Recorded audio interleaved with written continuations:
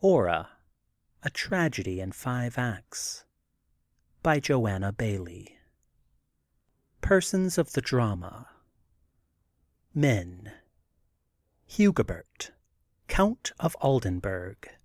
Read by Roger Moline. Glottenball, his son. Read by Craig Franklin. Theobald of Falkenstein, a nobleman of reduced fortune, and Coburger of Basel. Read by Todd. Rudigere, a knight, and commander of one of the free companies returned from the wars, and bastard of a branch of the family of Oldenburg. Read by Thomas Peter. Hartman, friend of Theobald, and banneret of Basel. Read by Philip Gould. Erston, a confessor. Read by recording person. Franco, chief of a band of outlaws. Read by Nemo. Maurice, an agent of Rudigere's. Read by Larry Wilson. Soldier. Read by David Olson. Vassal. Read by Joseph Tabler. Attendant. Read by Victor Villarraza. Outlaws. Read by Owen Cook. Read by David Olson. Servants. Read by Sandra Schmidt. Read by T.J. Burns. Women. Orra, heiress of another branch of the family of Oldenburg, and ward to Hugobert. Read by Abai. Eleonora, wife to Hugobert. Read by Eva Davis. Katharina. Read by Sonia. Alice. Read by Liane Yao.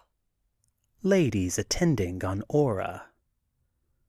Stage directions. Read by Chuck Williamson. Scene: Switzerland, in the canton of Basel, and afterwards in the borders of the Black Forest in Suabia. Time: towards the end of the 14th century. Act 1. Scene 1. An open space before the walls of a castle, with wild mountains beyond it. Enter Glottenball, armed as from the lists, but bareheaded and in disorder, and his arms soiled with earth or sand, which an attendant is now and then brushing off, whilst another follows, bearing his helmet. With him enters Maurice, followed by Rudigere, who is also armed, and keeps by himself, pacing to and fro at the bottom of the stage, whilst the others come forward. Glottenball, speaking as he enters, loud and boastingly. Aye, let him triumph in his paltry honours, won by mere trick and accident. Good faith, it were a shame to call it strength or skill, were it not, Rudigere? Calling to Rudigere, who answers not. His brow is dark, his tongue is locked, my lord. There come no words from him. He bears it not so manfully as thou dost, noble Glottenball. Fie on't, I mind it not. And wherefore shouldst thou? This same Theobald, Count and Coburger, mixture most unseemly of base and noble, know we not right well what powers assist him? Marked you not, nay, my lord, how he did turn him to the witchy north, when first he mounted, making his fierce steed, that pawed and reared and shook its harnessed neck in generous pride, bend meekly to the earth, its main crest like one who made obeisance? Ha! Didst thou really see it? Yes, brave Glottenball, I did right truly, and besides myself many observed it. Then 'tis manifest how all this foil hath been. Who e'er before saw one with such advantage of the field lose it so shamefully? by my good fay. Barring foul play and other devilish turns, I'd keep my coursers back with any lord, or knight, or squire, that e'er bestrode a steed. Think'st thou not, honest Morris, that I could? Who doubts it, my good lord? This Falkenstein is but a clown to you. Well, let him boast. Boasting I scorn, but I will shortly shew him what these good arms with no foul play against them can honestly achieve. Yes, good my lord, but choose you well your day. A moonless Friday luck did never bring to honest combatant. Ha! Blessing on thee! I ne'er thought of this. Now it is clear how our mischance befell. Be sure thou tell to every one thou meet'st. Friday and a dark moon suit Theobald. Ho there, Sir Rudigere, hearst thou not this? Rudigere, as he goes off, aside to Maurice. Let the fool a while, and let me go. I cannot join thee now. Exit. Glottenball, looking after Rudigere. Is he so crestfallen? He lacks your noble spirit. Fie upon't, I heed it not. Yet by my sword and spurs, 'twas a foul turn that for my rival earned a branch of victory from Orra's hand. Ay, foul indeed. My blood boiled high to see it. Look where he proudly comes. Enter Theobald, armed, with attendants, having a green sprig stuck in his helmet. Glottenball, going up to Theobald. Comest thou to face me so, audacious burgher? The Lady Orra's favour suits thee not, though for a time thou hast upon me gained a seeming vantage. A seeming vantage? Then it is not true that thou, unhorsed, layest rolling in the dust, asking for quarter? Let me crave thy pardon. Some strange delusion hung upon our sight that we believed it so. Off with thy taunts, and pull that sprig from its audacious perch. The favour of a dame too high for thee. Too high indeed, and hast thou also added, too good, too fair, I had assented to it. Yet, be it known unto your courteous worth, that were this sprig a queen's gift, or received from the brown hand of some poor mountain maid, yea, or bestowed upon my rambling head, as in the hairy sides of brusining kid the wild rose sticks a spray, unprized, unbidden, I would not give it thee. Dost thou so face me out? Then I will have it. Snatching at it with rage. Enter Hartman. Hartman, separating them. What? Malice? After fighting in the lists as noble courteous knights? Glottenball, to Hartman. Go, paltry banneret. Such friends as thou become, such lords as he, whose ruined state seeks the base fellowship of restless burghers, thinking to humble still, with envious spite, the great and noble houses of the land. I know ye well, and I defy you both, with all your damned witchery to boot. Exit, grumbling, followed by Maurice, etc. Manet, Theobald, and Hartman. How fierce the creature is, and full of folly! Like a shent cur to his own door retired, that bristles up his furious back, and there each passenger annoys. And this is he, whom sordid and ambitious Hogobert, the guardian in the selfish father sunk, destines for Orra's husband? O foul shame! The carrion crow and royal eagle joined make not so cross a match. But thinkest thou, Hartman, she will submit to it? That may be as thou pleasest, Falkenstein. Away with mockery! I mock thee not. Nay, Banneret, thou dost. Saving this favour, which every victor in these listed combats from ladies' hands receive, nor then regard as more than due and stated courtesy, she ne'er hath honoured me with word or look such hope to warrant. Wait not thou for looks. Thou wouldst not have me to a dame like this, with rich domains and titled rights encompassed? These simple limbs, girt in their soldiers' gear, my barren hills and ruined tower present, and say, accept, these will I nobly give in fair exchange for thee and all thy wealth? No, Rudolph, Hartmann, woo the maid thyself, if thou hast courage for it. Yes, Theobald of Falkenstein, I will. And win her, too, but all for thy behoof. And when I do present, as thou hast said, those simple limbs, girt in their soldiers' gear, adding thy barren hills and ruined tower with some few items more of generous worth, and native sense, and manly fortitude, I give her in return for all that she or any maid can in such barter yield, its fair and ample worth. So dost thou reckon? And so will Orra. Do not shake thy head, I know the maid, for still she has received me as one who knew her noble father well, and in the bloody field in which he died, fought by his side with kind familiarity. And her stern guardian, viewing these grey hairs and this rough visage with no jealous eye, hath still admitted it. I'll woo her for thee. I do in truth believe thou mean'st me well. And this is all thou sayest? Cold, frozen words. What has bewitched thee, man? Is she not fair? Oh, fair indeed, as woman need to be formed to please and be beloved. Though, to speak honestly, I've fairer seen. Yet such a form as Orra's for ever in my busy fancy dwells whene'er I think of wifing my lone state. It is not this. She has too many lures. Why wilt thou urge me on to meet her scorn?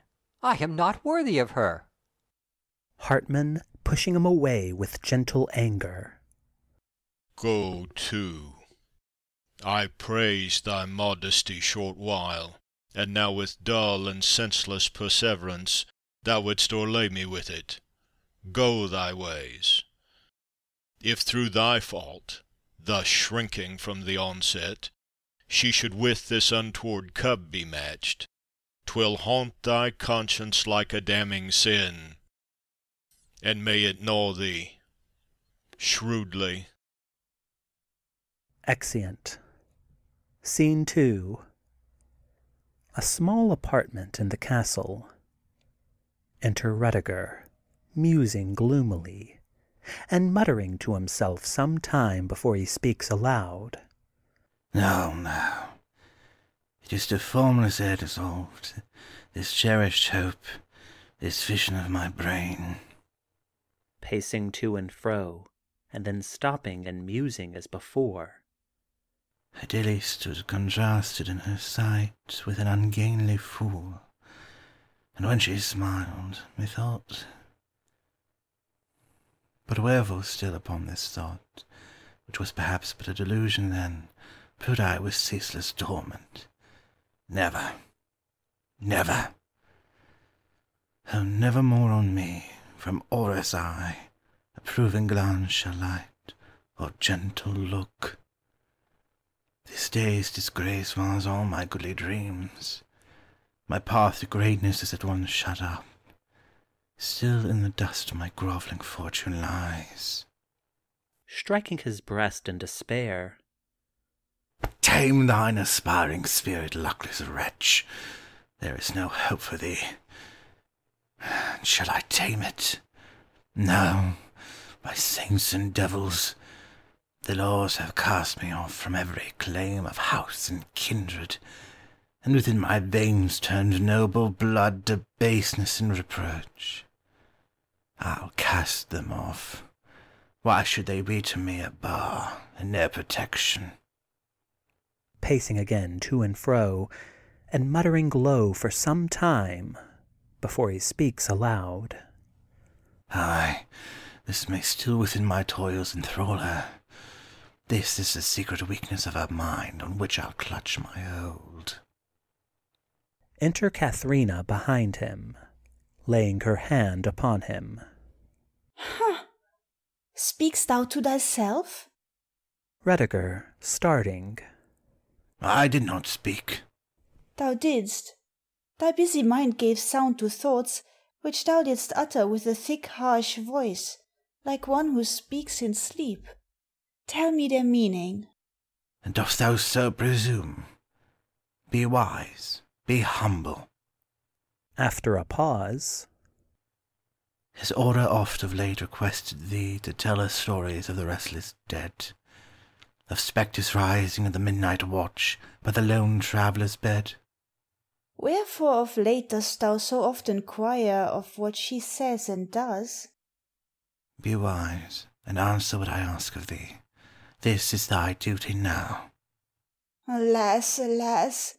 I know that one false step has over me set a stern and ruthless master. No, madam, 'tis thy grave and virtuous seeming, thy saint-like carriage, rigid and demure, on which thy high repute so long has stood, endowing thee with right of censorship o'er every simple maid, whose cheerful youth wears not so thick a mask, that o'er thee sets this ruthless master. Hereon rests my power. I might expose, and therefore I command thee. Hush, hush! Approaching steps, they'll find me here. I'll do whatever thou wilt. It is but Maurice. Hie thee to thy closet, where I will shortly come to thee. Be thou my faithful agent in a weighty matter, on which I now am bent, and I will prove thy stay and shelter from the world's contempt. Maurice, to find me here, where shall I hide me? Nowhere, but boldly pass him as he enters. I'll find some good excuse. He will be silent. He is my agent also. Dost thou trust him? Avarice as master is, as shame is thine. Therefore I trust to deal with both. Away! Enter Maurice, passing Katharina as she goes out. What doth the grave and virtuous Katrina vouchsafe to give thee of her company? Yes, rigid saint, she has bestowed upon me some grave advice to bear with pious meekness my late discomfiture. Ay, and she called it, I could be sworn, heaven's judgment on thy pride. And so, thou'st guessed it. Shall we to the ramparts and meet the western breeze? Exeunt. Scene 3. A spacious apartment. Enter Hugobert and Erskine. Hugobert, speaking with angry gesticulation as he enters. I feed and clothe these drones, and in return they cheat, deceive, abuse me, nay, belike, laugh in their sleeve the while. By their advice this cursed tourney I proclaimed, for still they puffed me up with praises of my son, his grace, his skill in arms, his horsemanship. Count Falkenstein to him was but a clown, and so in Orra's eyes to give him honor, full surely did I think, I'll hang them all. I'll starve them in a dungeon shut from light. I'll heap my boards no more with dainty fare to feed false flatterers. That indeed were wise. But art thou sure, when men shall speak the truth, that thou wilt feed them for it? I but hinted in gentle words to thee that Glottenbauer was praised with partial or affected zeal, and thou received it angrily. Ay, true indeed, but thou didst speak of him as one bereft of all capacity. Now, though, God wot, I look on his defects with no blind love, and even in my ire will sometimes call him fool, yet, nevertheless, he still has parts and talents, though obscured by some untoward failings. Heaven be praised! He wants not strength at least, and well-turned limbs, had they but taught him how to use them. Knaves, they have neglected him. Enter Glottenball, who draws back on seeing his father. Advance, young sir. Art thou afraid of me? That thus thou shrinkest like a skulking thief to make disgrace the more apparent on thee? Yes, call it then disgrace, or what you please. Had not my lance's point somewhat awry glanced on his shield? Even so, I doubt it not. Thy lance's point, and everything about thee, hath glanced awry. Go, rid my house, I say, of all these feasting flatterers that deceive thee. They harbour here no more. Dismiss them quickly. Do it yourself, my lord. You are, I trow, angry enough to do it sharply.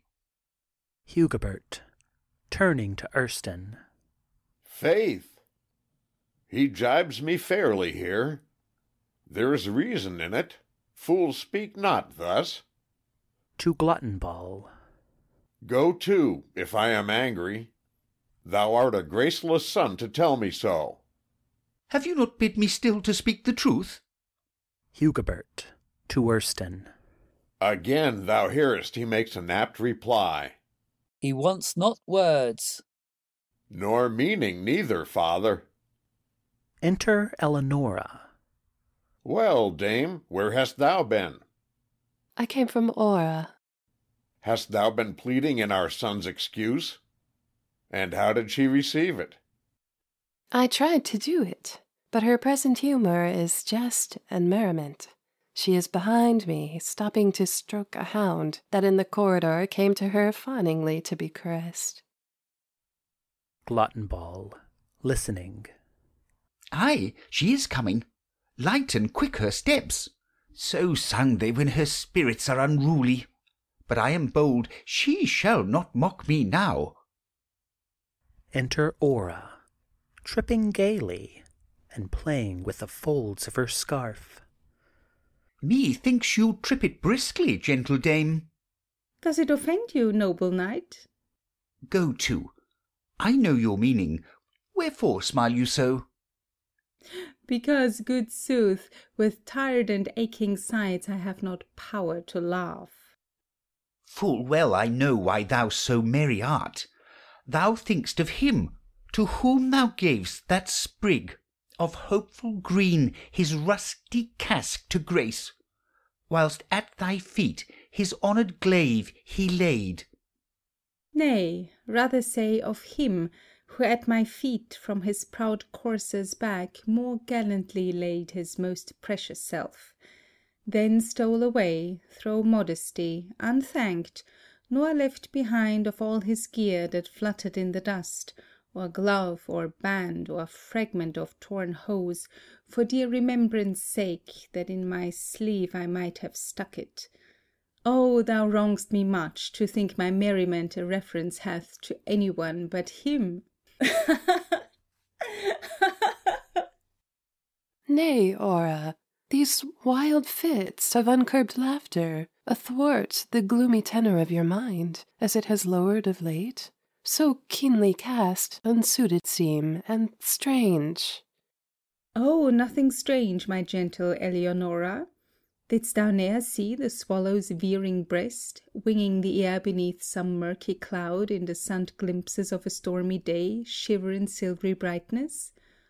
Or boatman's oar, as vivid lightning flash in the faint gleam, that like a spirit's path tracks the still waters of some sullen lake? Or lonely tower, from its brown mass of woods, give to the parting of the wintry sun one hasty glance in mockery of the night, closing in darkness round it? Gentle friend, chide not her mirth who was sad yesterday, and may be so to-morrow. And wherefore art thou sad, unless it is from thine own wayward humour? Other dames, were they so courted, would be gay and happy. Wayward it needs must be, since I am sad when such perfection woos me. Pray, good Gluttonball, how didst thou learn with such a wondrous grace so high in air to toss thine armed heels, and clutch with outspread hands the slippery sand? I was the more amazed at thy dexterity, as this of all thy many gallant feats, beforehand promised most modestly, thou didst forbear to mention. Jibe away, I care not for thy jibing, with fair lists and no black arts against me. Hugobert, advancing angrily from the bottom of the stage to Glottenball. Hold thy peace. To Orra. And, madam, be at least somewhat restrained in your unruly humour. Pardon, my lord, I knew not you were near me. My humour is unruly. With your leave I will retire till I have curbed it better. To Eleonora. I would not lose your company, sweet countess. We'll go together then. Exeunt Orra and Eleonora. Manet Hugobert, who paces angrily about the stage while Glottenball stands on the front, thumping his legs with a sheathed rapier. There is no striving with a forward girl, nor pushing on a fool. My harassed life day after day more irksome grows. Cursed bane, I'll toil no more for this untoward match. Enter Rudigere, stealing behind and listening. You are disturbed, my lord. What, is it thou? I am disturbed in sooth. Aye, Orra has been here, and some light words of girlish levity have moved you. How? Toil for this match no more. What else remains, if this should be abandoned, noble Altenberg, that can be worth your toil? I'll match the cub elsewhere. What call ye matching? Surely for him some other virtuous maid of high descent, though not so richly dowried, may be obtained. Within your walls, perhaps, some waiting gentleman, who perchance may be some 50 generations back descended from a king, he will himself ere long obtain, without your aid, my lord.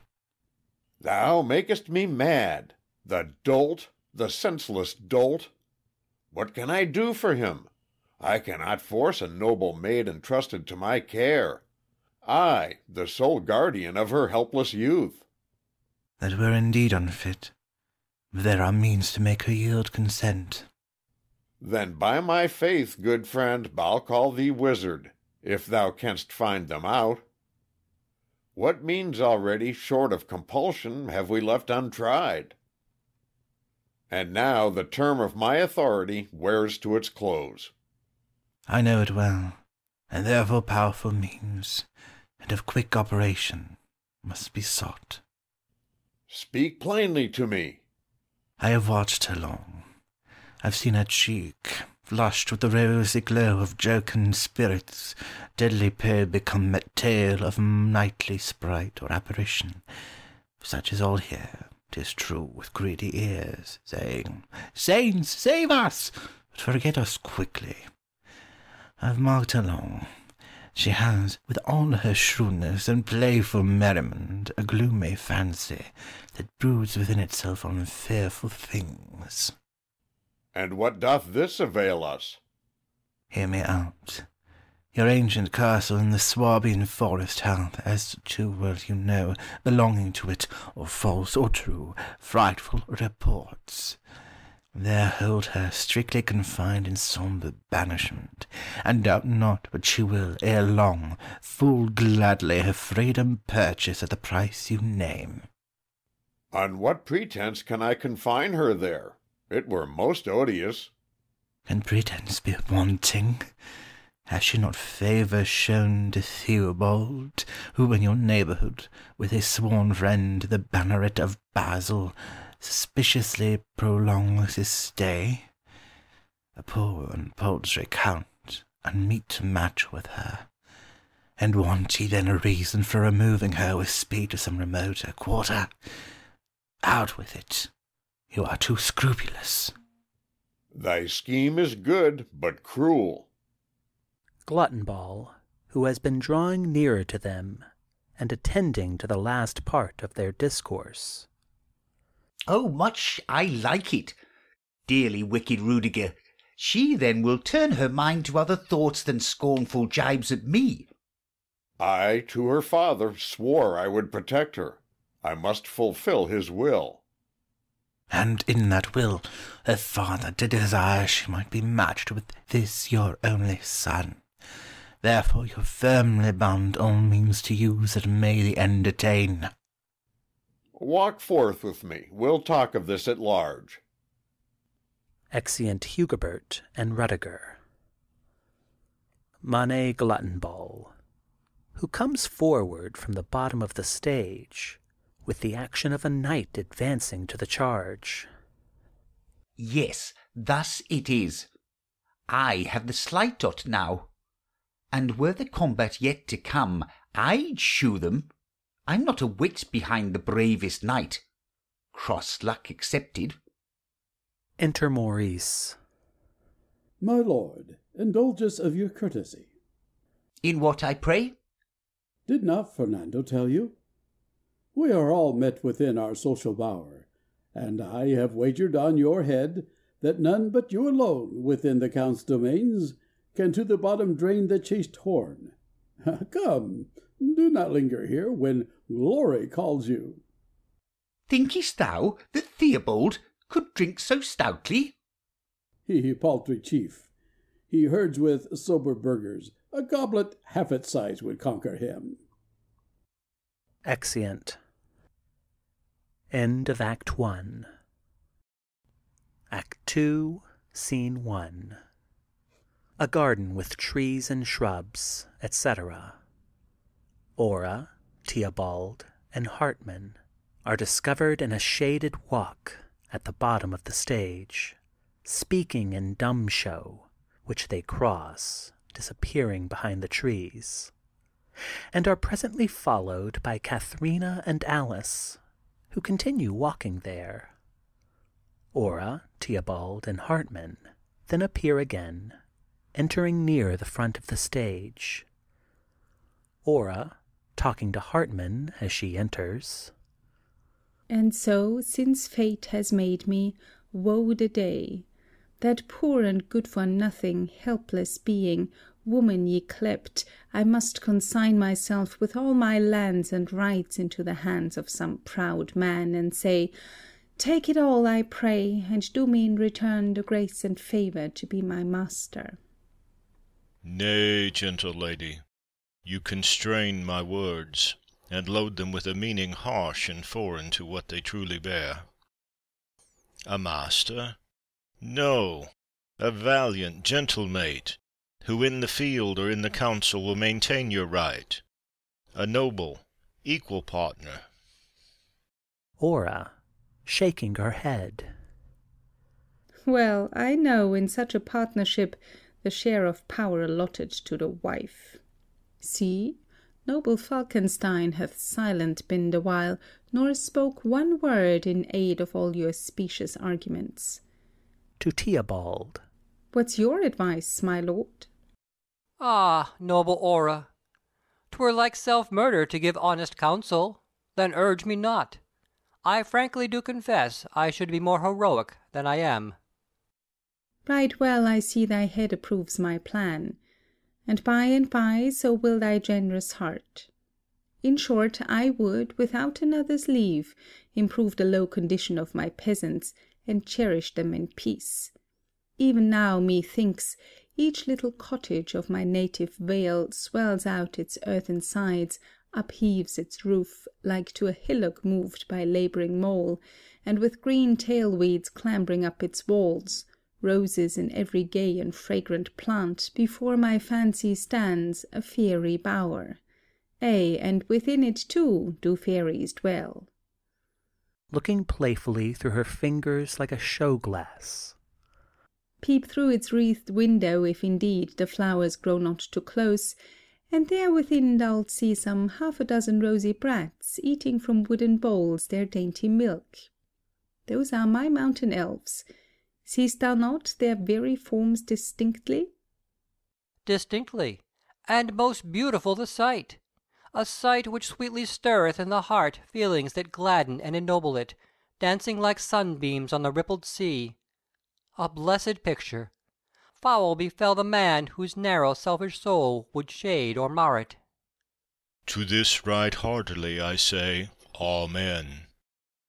But if there be a man whose generous soul like ardour fills, turning to Orra, who would with thee pursue thy generous plan, who would his harness don, Orra, putting her hand on him in gentle interruption.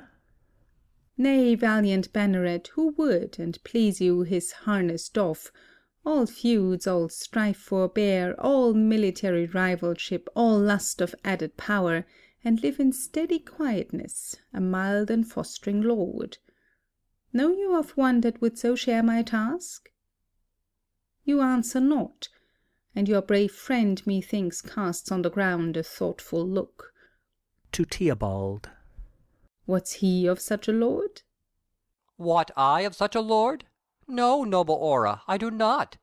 Nor does Hartman, though perhaps his friendship may betray his judgment. No, none such exist. We are all fierce, contentious, restless, and proud, and prone to vengeful feuds. The very distant sound of war excites us, like the curbed courser listening to the chase, who paws and frets and bites the rein. Trust none to cross thy gentle but most princely purpose, who hath on a head a circling helmet wore, or ever grasped a glaive. But ne'ertheless there is, I know a man. Might I be bold? Being so honest, boldness is your right. Permitted then, I'll say, I know a man, though most unworthy Orra's lord to be, who, as her champion, friend, devoted soldier, might yet commend himself, and so received, who would at her command, for her defence, his sword right proudly draw, an honoured sword, like that which at the gate of Paradise from steps profane the blessed region guarded. Thanks to the generous knight. I also know the man thou wouldst commend, and when my state such service needeth, to no sword but his will I that service owe. Most noble Orra, greatly is he honoured, and will not murmur that a higher wish, too high and too presumptuous, is repressed. Kissing her hand with great respect. Nay, Rodolph Hartman, clear that cloudy brow, and look on Falkenstein and on myself as two co-burghers of thy native city, for such I mean ere long to be, and claiming from thee as cadets from an elder born thy cheering equal kindness. Enter a servant. The Count is now at leisure to receive the Lord of Falkenstein and Rudolf Hartman. We shall attend him shortly. Exit servant. Aside to Theobald. Must we now our purposed suit to some pretended matter of slighter import change? Theobald. To Hartman, aside. Assuredly. Madam, I take my leave with all devotion. I with all friendly wishes. Exeunt Theobald and Hartman. Katharina and Alice now advance through the shrubs, etc., at the bottom of the stage, while Orra remains, wrapped in thought, on the front. Madam, you're thoughtful. Something occupies your busy mind. What was't we talked of when the worthy Banneret with Falkenstein upon our converse broke? How we should spend our time, when in your castle you shall your state maintain, in ancient splendour, with all your vassals round you. Ay, so it was. And you did say, my lady, it should not be a cold, unsocial grandeur, that you would keep, the while, a merry house. Oh, doubt it not. I'll gather round my board all that heaven sends to me of wayworn folks, and noble travellers, and neighbouring friends both young and old. Within my ample hall the worn-out men of arms, of whom too many, nobly descended, rove like reckless vagrants from one proud chieftain's castle to another, half chid, half honoured, shall o' tiptoe tread, tossing his grey locks from his wrinkled brow with cheerful freedom as he boasts his feats of days gone by. Music we'll have, and oft the bickering dance upon our oaken floors shall, thundering loud, strike on the distant ear of nighted travellers who shall gladly bend their doubtful footsteps towards the cheering din. Solemn and grave and cloistered and demure we shall not be. Will this content ye, damsels? Oh, passing well. 'Twill be a pleasant life, free from all stern subjection, blithe and fanciful. We'll do whate'er we list. That right and prudent is, I hope thou meanest.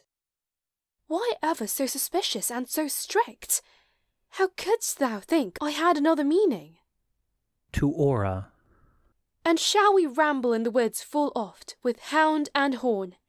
That is my dearest joy. Thou run'st me fast, good Alice. Do not doubt this shall be wanting to us. Every season shall have its suited pastime, even winter in its deep noon, when mountains piled with snow and choked up valleys from our mansion bar, all entrance and nor guest nor traveller sounds at our gate, the empty hall forsaking, in some warm chamber by the crackling fire will hold our little snug domestic court, plying our work with song and tale between. And stories too, I ween, of ghosts and spirits, and things unearthly, that on Michael's eve rise from the yawning tombs. Thou thinkest then one night of the year is truly more horrid than the rest? Perhaps it's only silly superstition, but yet it is well known the Count's brave father would rather on a glacier's point have lain, by angry tempests rocked, than on that night sunk in a downy couch in Brunier's castle. How, pray? What fearful thing did scare him so? Hast thou never heard the story of Count Hugo, his ancestor, who slew the hunter knight? Tell it, I pray thee. Katharina, tell it not. It is not right. Such stories can ever change her cheerful spirits to gloomy pensiveness, her rosy bloom to the wan colour of a shrouded corse. To Orra. What pleasure is there, lady, when thy hand, cold as the valley's ice, with hasty grasp, seizes on her who speaks, while thy shrunk form, cowering and shivering, stands with keen turned ear, to catch what follows of the pausing tale? And let me cowering stand, and be my touch the valley's ice. There is a pleasure in it. Say'st thou indeed there is a pleasure in it? Yea, when the cold blood shoots through every vein, when every hair spit on my shrunken skin a knotted knoll becomes, and to mine ears strange inward sounds awake, and to mine eyes rush stranger tears, there is a joy in fear. Catching hold of Katharina. Tell it, Katrina, for the life within me beats thick and stirs to hear it. He slew the hunter knight? Since I must tell it, then, the story goes that grim Count Oldenburg, the ancestor of Hugobert and also of yourself, from hatred or from envy, to his castle a noble knight who hunted in the forest, well the Black Forest named, basely decoyed, and there, within his chamber, murdered him. Merciful heaven! And in my veins there runs a murderous blood. Saidst thou not murdered him? Aye, as he lay asleep at dead of night. A deed most horrible. It was on Michael's eve, and since that time the neighbouring hinds oft hear the midnight yell of spectre hounds, and see the spectre shapes of huntsmen on their sable steeds, with still a nobler hunter riding in their van to cheer the chase, shone by the moon's pale beams, when wanes its horn in long October nights. This hath been often seen? Aye, so they say. But, as the story goes, on Michael's eve, and on that night alone of all the year, the hunter knight himself, having a horn thrice sounded at the gate, the castle enters, and in the very chamber where he died, calls on his murderer, or in his default, some true descendant of his house, to loose his spirit from its torment. For his body is laid in the earth unblessed, and none can tell the spot of its interment. Call on some true descendant of his race. It were to such a fearful interview. But in that chamber, on that night alone, hath he elsewhere to any of the race appeared? Or hath he power? Nay, nay, forbear. See how she looks. To Orra. I fear thou art not well. There is a sickly faintness come upon me. And didst thou say there is a joy in fear? My mind of late has strange impressions ta'en. I know not how it is. A few nights since, stealing a tiptoe softly through your chamber, towards my own. Oh, heaven defend us! Didst thou see aught there? Only your sleeping self. But you appeared distressed and troubled in your dreams, and once I thought to wake you ere I left the chamber, but I forbore. And glad I am thou didst. It is not dreams I fear, for still with me there is an indistinctness o'er them cast, like the dull gloom of misty twilight, where before my eyes pass all incongruous things, huge, horrible, and strange, on which I stare as idiots do upon this changeful world, with no surprise nor speculation. No, dreams I fear not. It is the dreadful waking, when, in deep midnight stillness, the roused fancy takes up the imperfect shadows of its sleep, like a mad speech snatched from a bungler's mouth, shaping their forms distinctively and vivid to visions horrible. This is my bane. It is the dreadful waking that I fear. Well, speak of other things. There in good time your ghostly father comes with quickened steps, like one who bears some tidings, good or ill. Heaven grant they may be good. Enter Erston. Father, you seem disturbed. Daughter, I am in truth disturbed. The Count, all of a sudden, being much enraged that Falkenstein still lingers near these walls, resolved to send thee hence, to be a while in banishment detained, till on his son thou lookest with better favour. Indeed. That is to say, perpetual banishment. A sentence light or heavy, as the place is sweet or irksome he would send me to. He will contrive to make it, doubt him not, irksome enough. Therefore I would advise thee, to feign at least, but for a little time, a disposition to obey his wishes. He's stern but not relentless, and his dame, the gentle Eleanor, will still befriend you when occasion serves. What saidst thou, father? To feign a disposition to obey? I did mistake thy words. No, gentle daughter, so pressed thou mayest feign and yet be blameless. A trusty guardian's faith with thee he holds not, and therefore thou art free to meet his wrongs with what defence thou hast. Nay, pardon me. I, with an unshorn crown, must hold the truth in plain simplicity, and am in nice distinctions most unskilful. Lady, have I deserved this sharpness? Oft thy infant hand has stroked the shaven ground. Thou hast ne'er to now reproached it. Orra, bursting into tears. Pardon, oh pardon me, my gentle Erston. Pardon a wayward child, whose eager temper doth sometimes mar the kindness of her heart. Father, am I forgiven? Hanging on him. Thou art forgiven, more than forgiven, my child. Then lead me to the Count. I will myself learn his stern purpose. In the hall he is, seated in state, and waiting to receive you. Exeunt. Scene 3. A spacious apartment or baron's hall, with a chair of state. Hugobert, Eleonora, and Glottenball enter near the front, speaking as they enter. And afterwards enter vassals and attendants, who range themselves at the bottom of the stage. Cease, dame, I will not hear. Thou strivest in vain with thy weak pleadings. Orra hence must go within the hour, unless she will engage her plighted word to marry Glottenball. Ay, and a mighty hardship, by the mass. I've summoned her in solemn form before me, that these my vassals should my act approve, knowing my right of guardianship, and also that her late father, in his dying moments, did will she would be married to my son.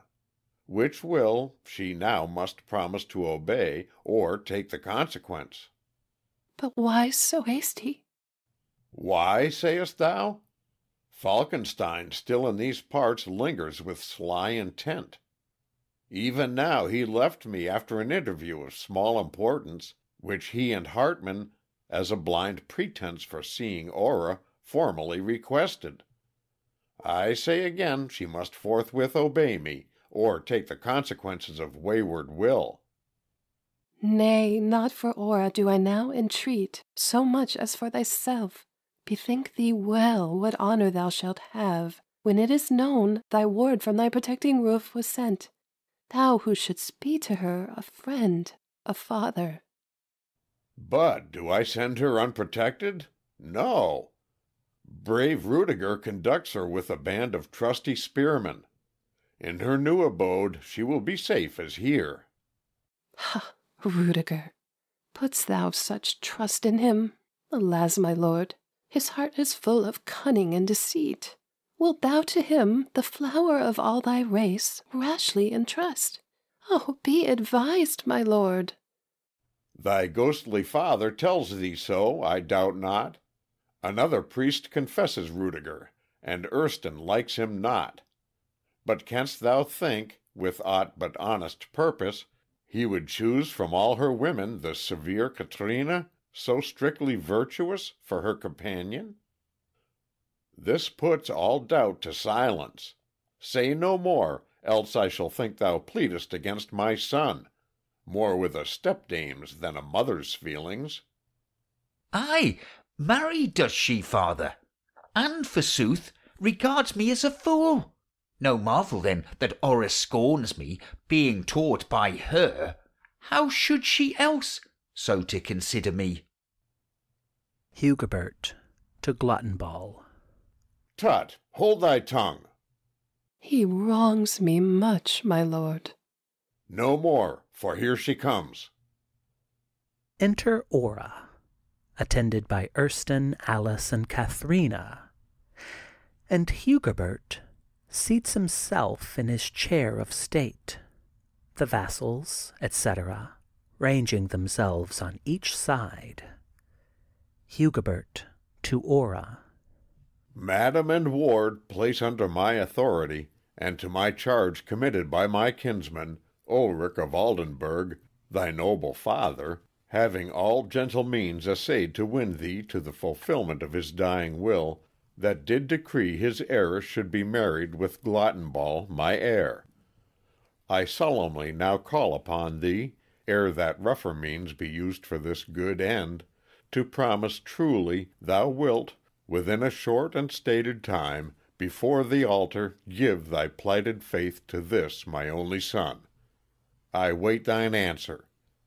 Orra of Oldenburg, wilt thou do this? Count of the same, my lord and guardian, I will not. Have a care, thou forward maid. 'Tis thy last opportunity. Ere long thou shalt, within a dreary dwelling pent, count thy dull hours, told by the dead man's watch, and wish thou hadst not been so proudly wilful. And let my dull hours by the dead man's watch be told, yea, make me too the dead man's mate, my dwelling place the nailed coffin. Still I would prefer it to the living lord your goodness offers me.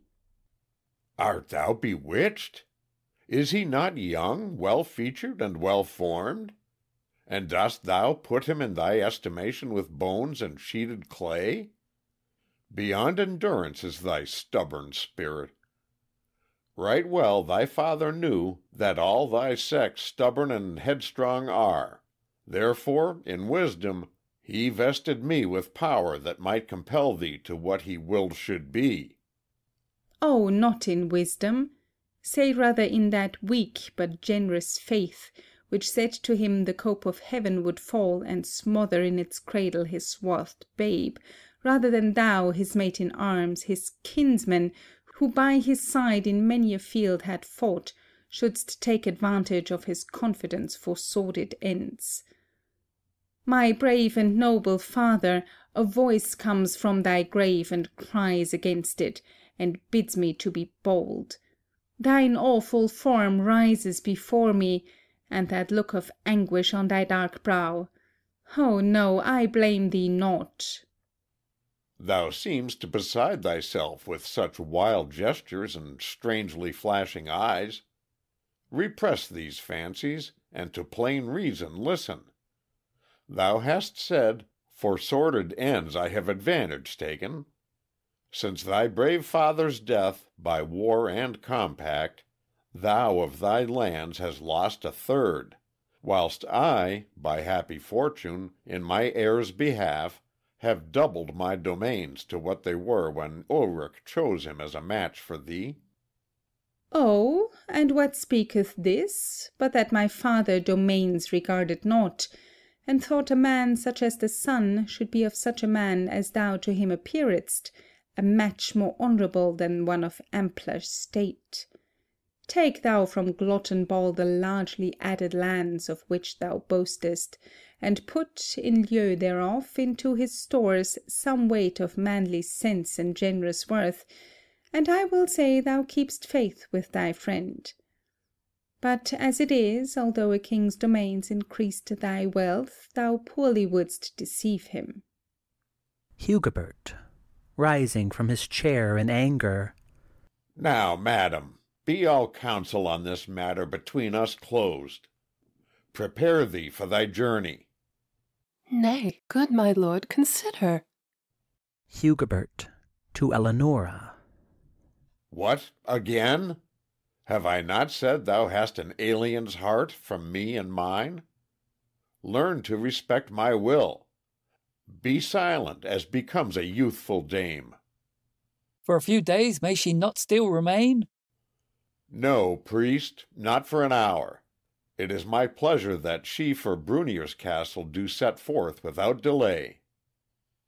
Orra, with a faint starting movement. In Brunier's castle?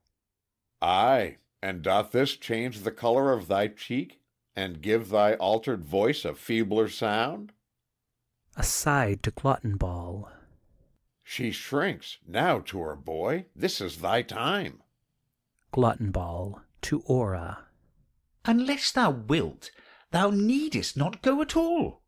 There is full many a maiden would right gladly accept the terms we offer and remain. A pause. Wilt thou not answer me? I heard thee not. I heard thy voice, but not thy words. What saidst thou? I say, there's many a maiden would right gladly accept the terms we offer and remain. The daughter of a king hath matched ere now with mine inferior. We are linked together as 'twere by right and natural property, and as I've said before, I say again, I love thee too. What more couldst thou desire? I thank thee for thy courtship, though uncouth, for it confirms my purpose, and my strength grows as thou speak'st, firm like the deep-bassed rock. To Hugobert. Now for my journey when you will, my lord. I'm ready. Be it so. On thine own head rest all the blame. Going from her. Perverse past all belief. Turning round to her sternly.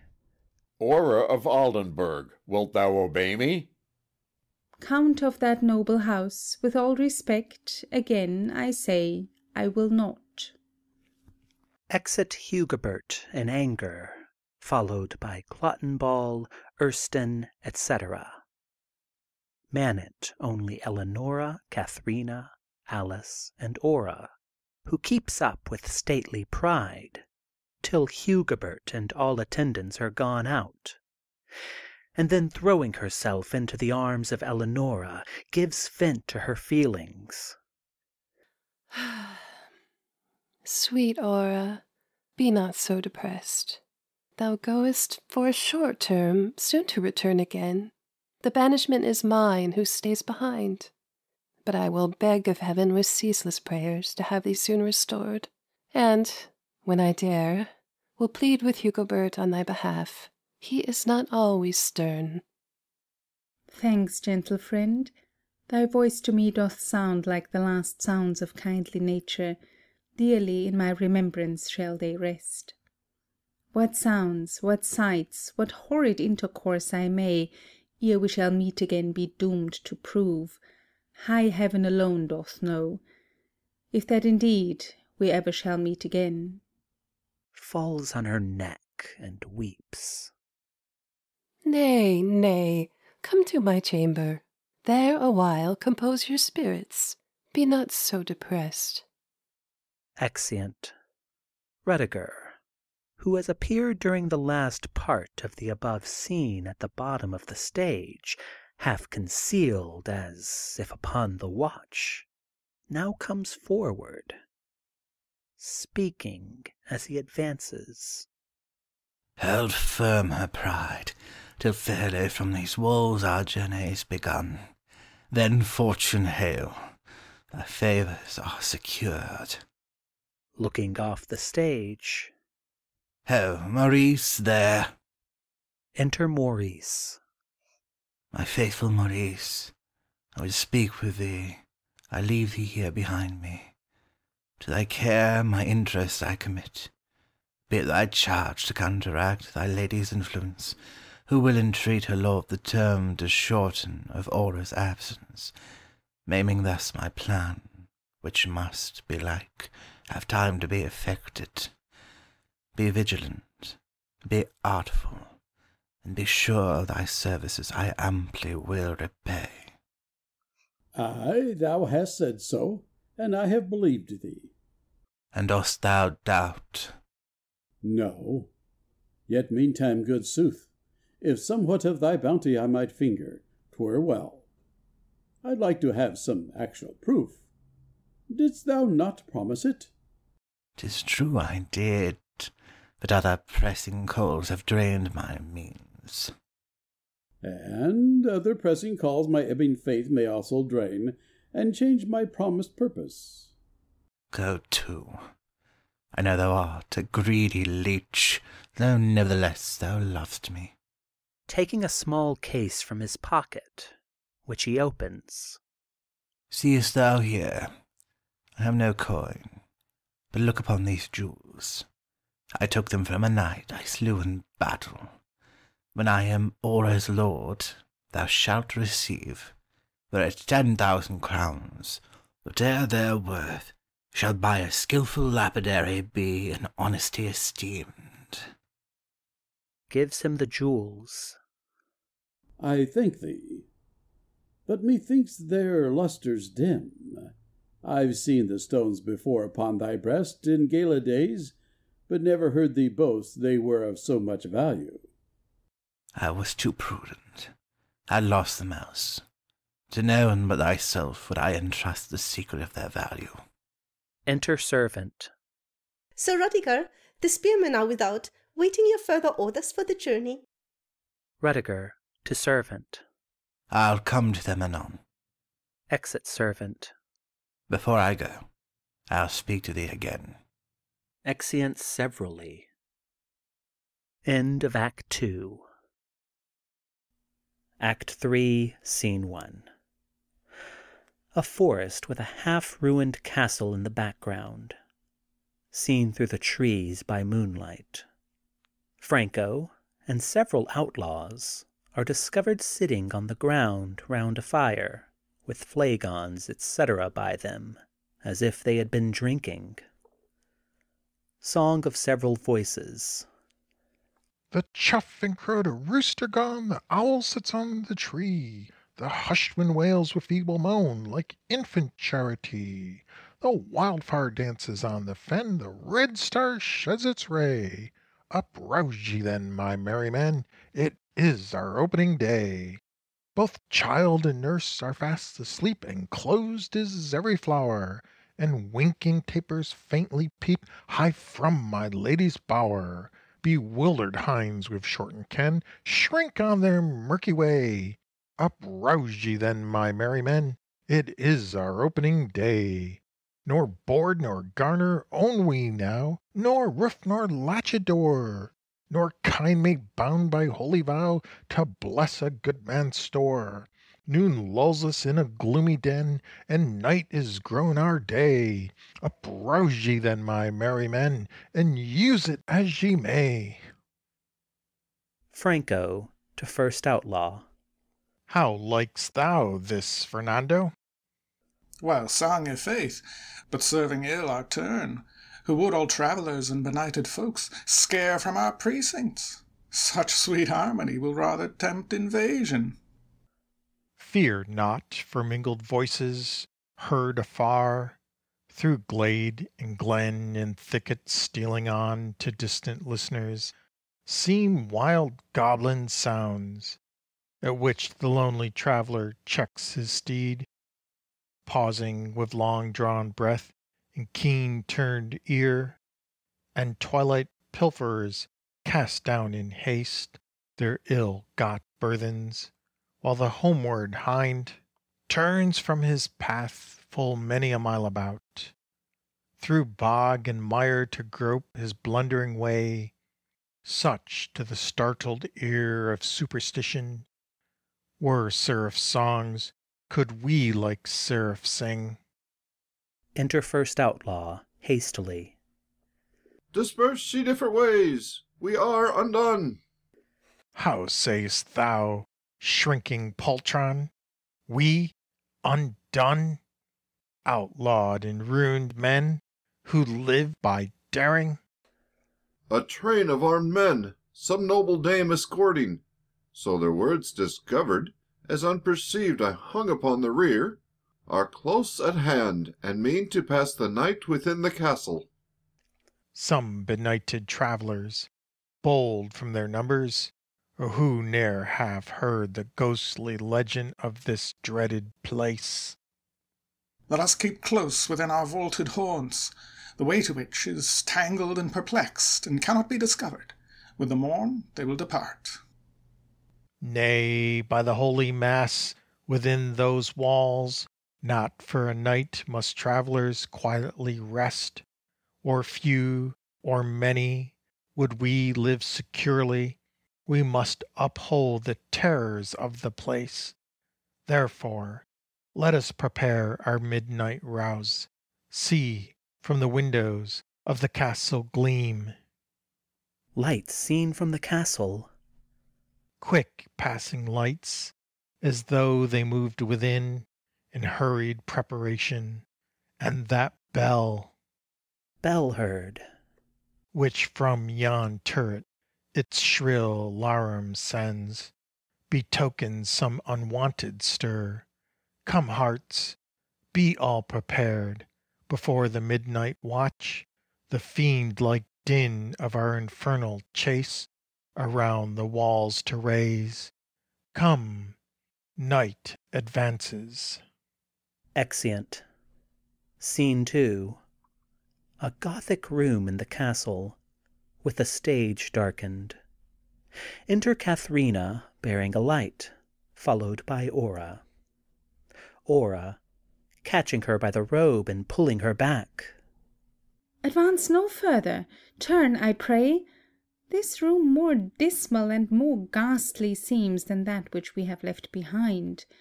Thy taper's light, as thus aloft thou wavest it to and fro, the fretted ceiling gilds with feeble brightness, whilst overhead its carved ribs glit past like edgy waves of a dark sea, returning to an eclipsed moon its sullen sheen. To me it seems less dismal than the other. See, here are chairs around the table set, as if its last inhabitants had left it scarcely an hour ago. Setting the light upon the table. Alas, how many hours and years have passed since human forms have round this table sat, or lamp or taper on its surface gleamed. Methinks I hear the sound of time long past still murmuring o'er us in the lofty void of those dark arches, like the lingering voices of those who long within their graves have slept. It was their gloomy home, now it is mine. Sits down, resting her arm upon the table, and covering her eyes with her hand. Enter Rudigere, beckoning Katharina to come to him, and speaks to her in a low voice at the corner of the stage. Go and prepare thy lady's chamber. Why dost thou forever closely near her keep? She charged me so to do. I charge thee also, with paramount authority, to leave her. I for a while will take thy station here. Thou art not mad. Thou dost not hesitate? Fixing his eyes on her with a fierce, threatening look, from which she shrinks. Exit Katharina. This was the home of bloody lawless power. The very air rests thick and heavily where murder hath been done.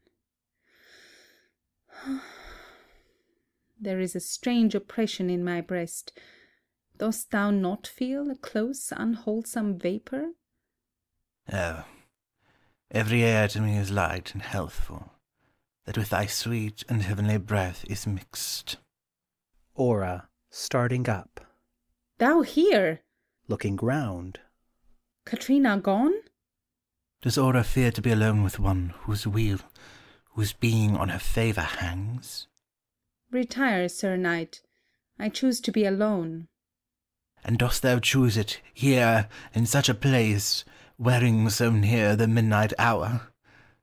Alas, how loathed and irksome must my presence be! Dost thou deride my weakness? I deride it?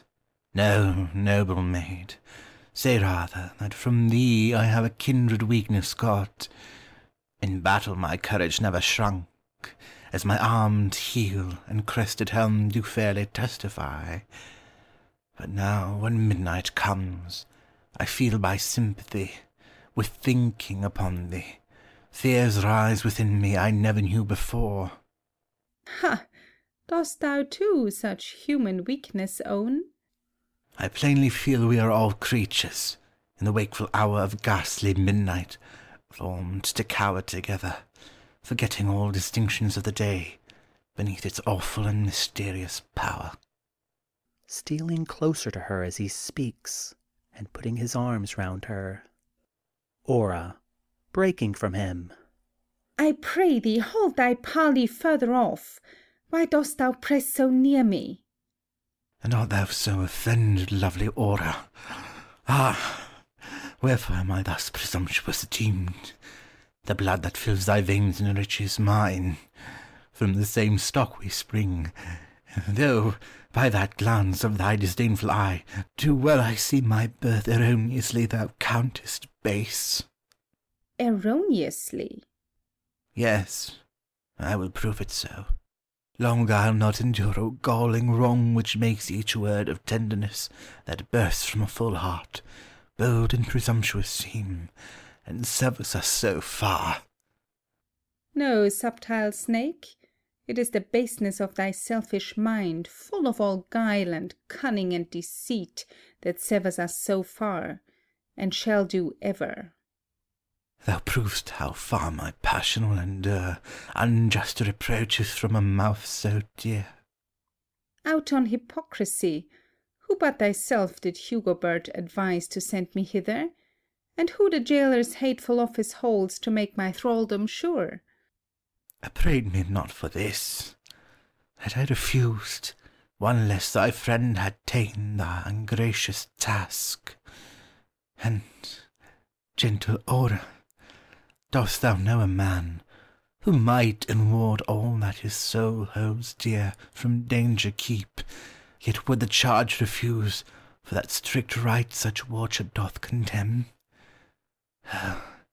Still to be with thee, to look upon thee, to hear thy voice, makes even this place of horrors, where, as 'tis said, the spectre of a chief slain by our common grandsire haunts the night, a paradise, a place where I could live in penury and gloom and be most blessed. Orra, if there's misery in thraldom, pity a wretch who breathes but in thy favour, who till he looked upon that beauteous face was free and happy. Pity me, or kill me. Kneeling, and catching hold of her hand. Off, fiend! Let snakes and vipers cling to me so thou dost keep aloof. Rudigere, rising indignantly. And is my love with so much hatred met?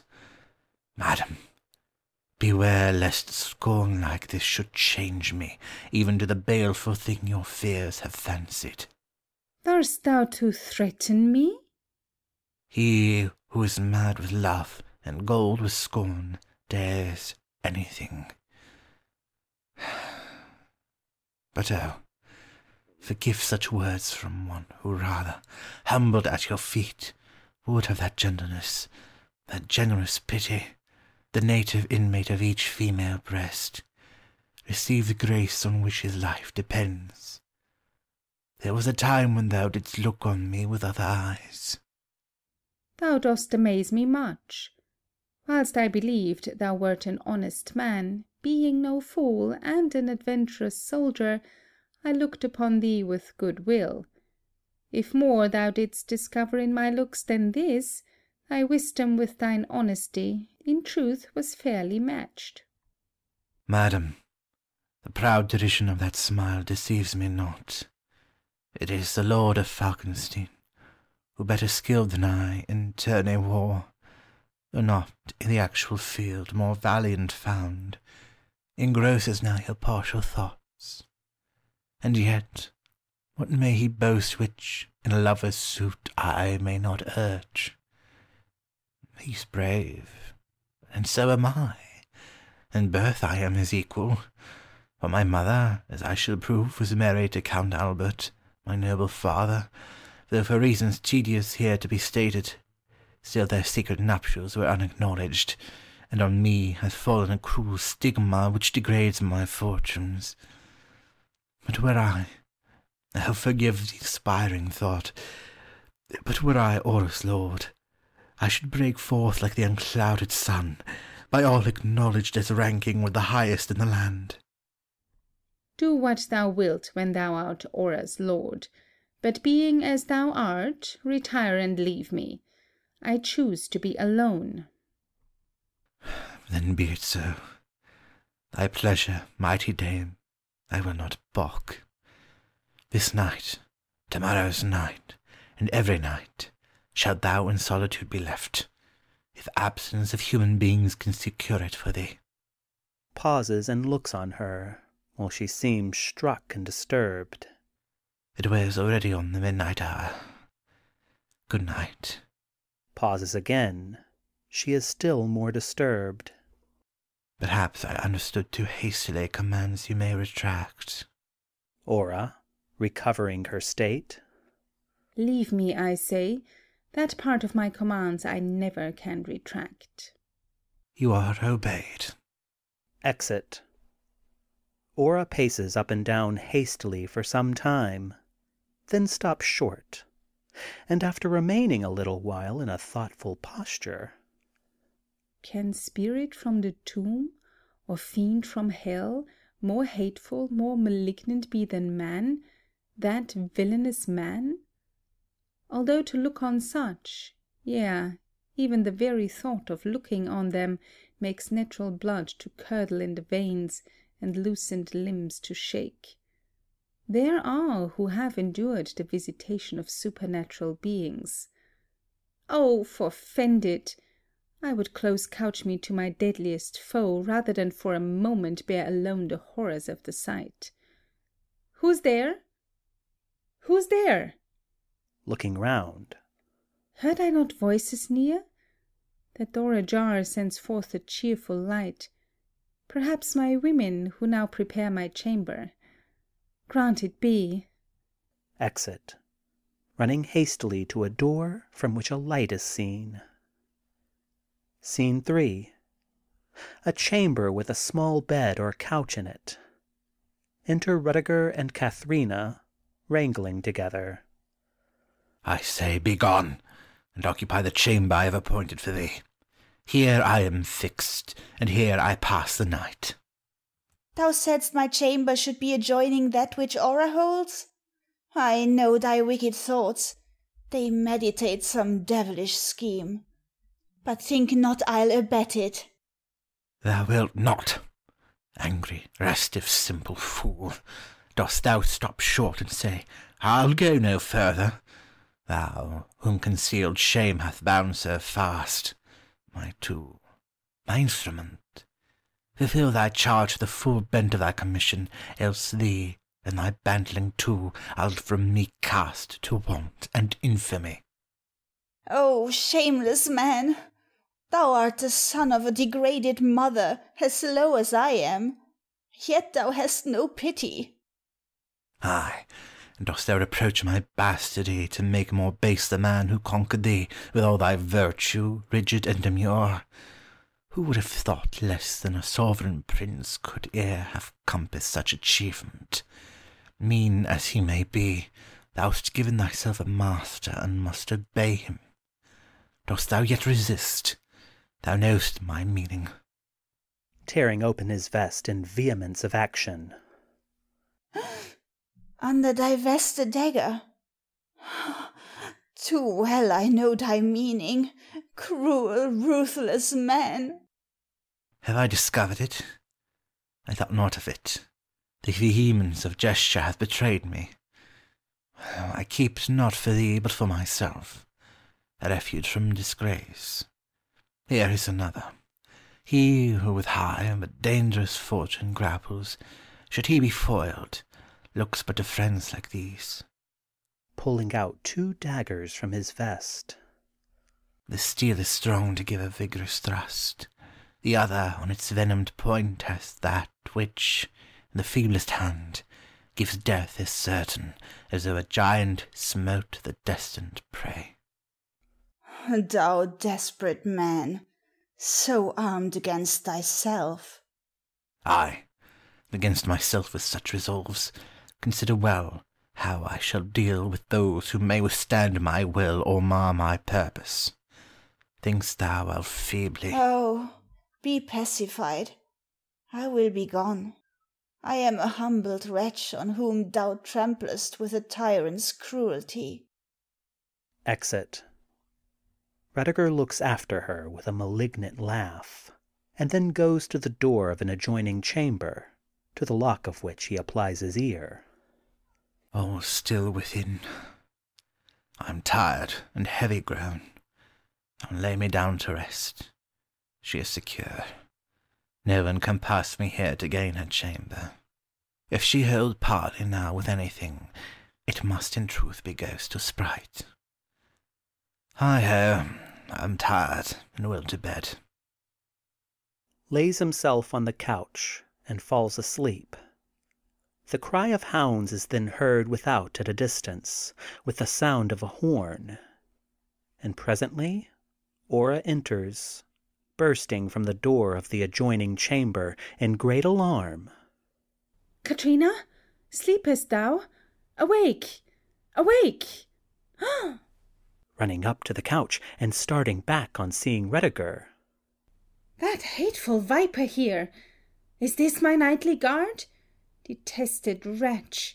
I will steal back again. Walks softly on tiptoe to the door of her chamber, when the cry of hounds, etc., is again heard without, nearer than before. Oh no, I dare not. Though sleeping and most hateful when awake, still he is natural life and may be waked. Listening again. 'Tis nearer now, that dismal trilling blast. I must awake him. Approaching the couch and shrinking back again. Oh, no, no, no! Upon his face he wears a horrid smile that speaks bad thoughts. Rudigere speaks in his sleep. He mutters to my name. I dare not do it. Listening again. The dreadful sound is now upon the wind, sullen and low as if it wound its way into the caverned earth that swallowed it. I will abide in patient silence here. Though hateful and asleep, I feel me still near something of my kind. Crosses her arms, and leans in a cowering posture over the back of a chair at a distance from the couch, when presently the horn is heard without, louder than before, and she starts up. Oh, it returns, as though the yawning earth had given it up again, near to the walls. The horribly mingled din. 'Tis nearer still, 'tis close at hand, 'tis at the very gate. Running to the couch. Ah, were he a murderer clenching in his hands the bloody knife, I must awake him. No! That face of dark and subtile wickedness. I dare not do it. Listing again. Aye, 'tis at the gate. Within the gate. What rushing blast is that shaking the doors? Some awful visitation dread entrance makes. Oh, mighty God of heaven! A sound ascends the stairs. Ho, Rudigere! Awake! Awake! Ho! Wake thee, Rudigere! Rudigere, waking. What cry is that so terribly strong? Ha! Orra, what is the matter? It is within the walls. Didst thou not hear it? What? The loud voice that called me? No, it was mine. It sounded in my ears with more than human strength. Did it so sound? There is around us in this midnight air a power surpassing nature. List, I pray, although more distant now, dost thou not hear the yells of hounds, the spectre huntsman's horn? I hear indeed a strangely mingled sound. The wind is howling round the battlements. But rest secure where safety is, sweet Orra. Within these arms, nor man nor fiend shall harm thee. Approaching her with a softened, winning voice, while she pushes him off with abhorrence. Vile reptile, touch me not! Ah, Orra, thou art warped by prejudice, and taught to think me base.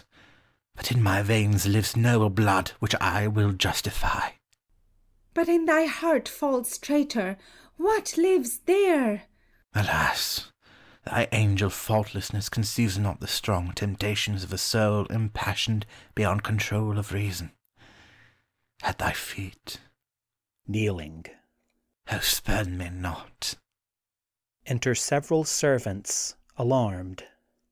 What all these fools upon us? Staring knaves, what brings thee here at this untimely hour?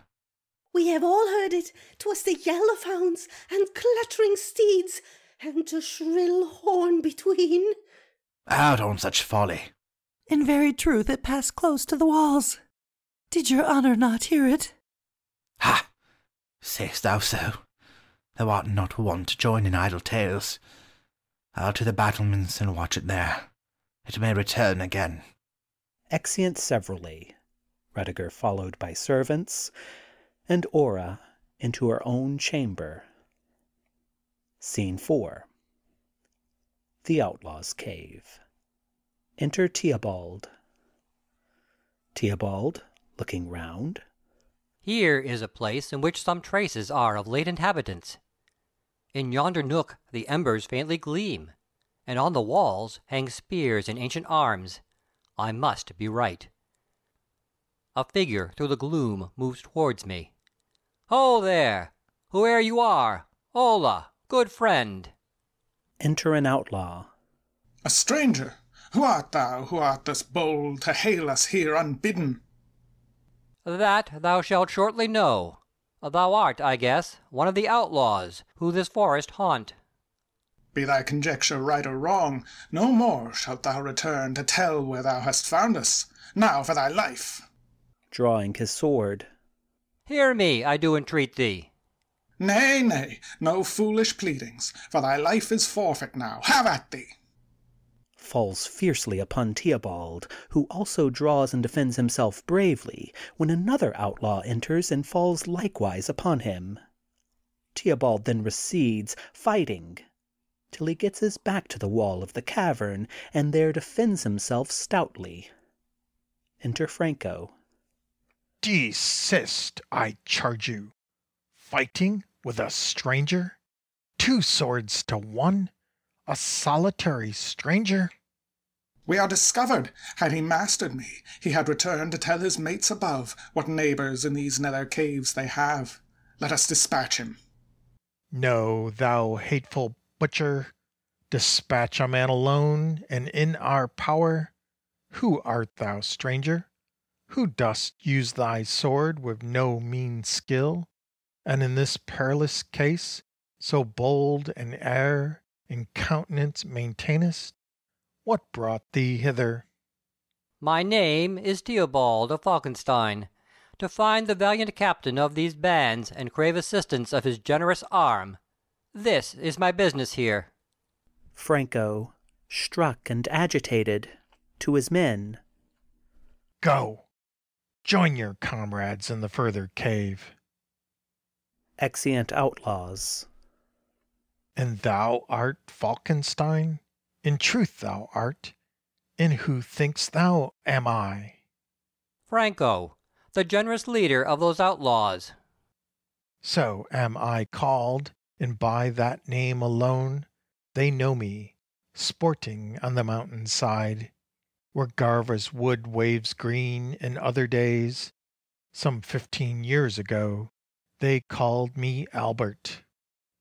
Theobald, rushing into his arms. Albert! My playmate Albert! Woe the day! What cruel fortune drove thee to this state? I'll tell thee all, but tell thou first to me, what is the aid thou camest here to ask? Ay, thou wert ever thus, still forward bent, to serve, not to be served. But waive we this. Last night a lady to the castle came, in thraldom by a villain kept, whom I, even with my life, would rescue. Of armed force, at present destitute, I come to thee, craving thy aid in counsel and in arms. When didst thou learn that outlaws harbour here? For 'tis but lately we have held these haunts. Not till within the precincts of the forest, following the traces of that villain's course, one of your band I met, and recognized as an old soldier, who, some few years back, had under my command right bravely served. Seeing himself discovered, and encouraged by what I told him of my story, freely he offered to conduct me to his captain. But in a tangled path some space before me, alarmed at sight of spearmen through the brake, he started from his way, and so I missed him, making to gain your cave my way alone. Thou'rt welcome here, and gladly I'll assist thee, though not by arms, the force within the castle, so far outnumbering mine, but other means may serve thy purpose better.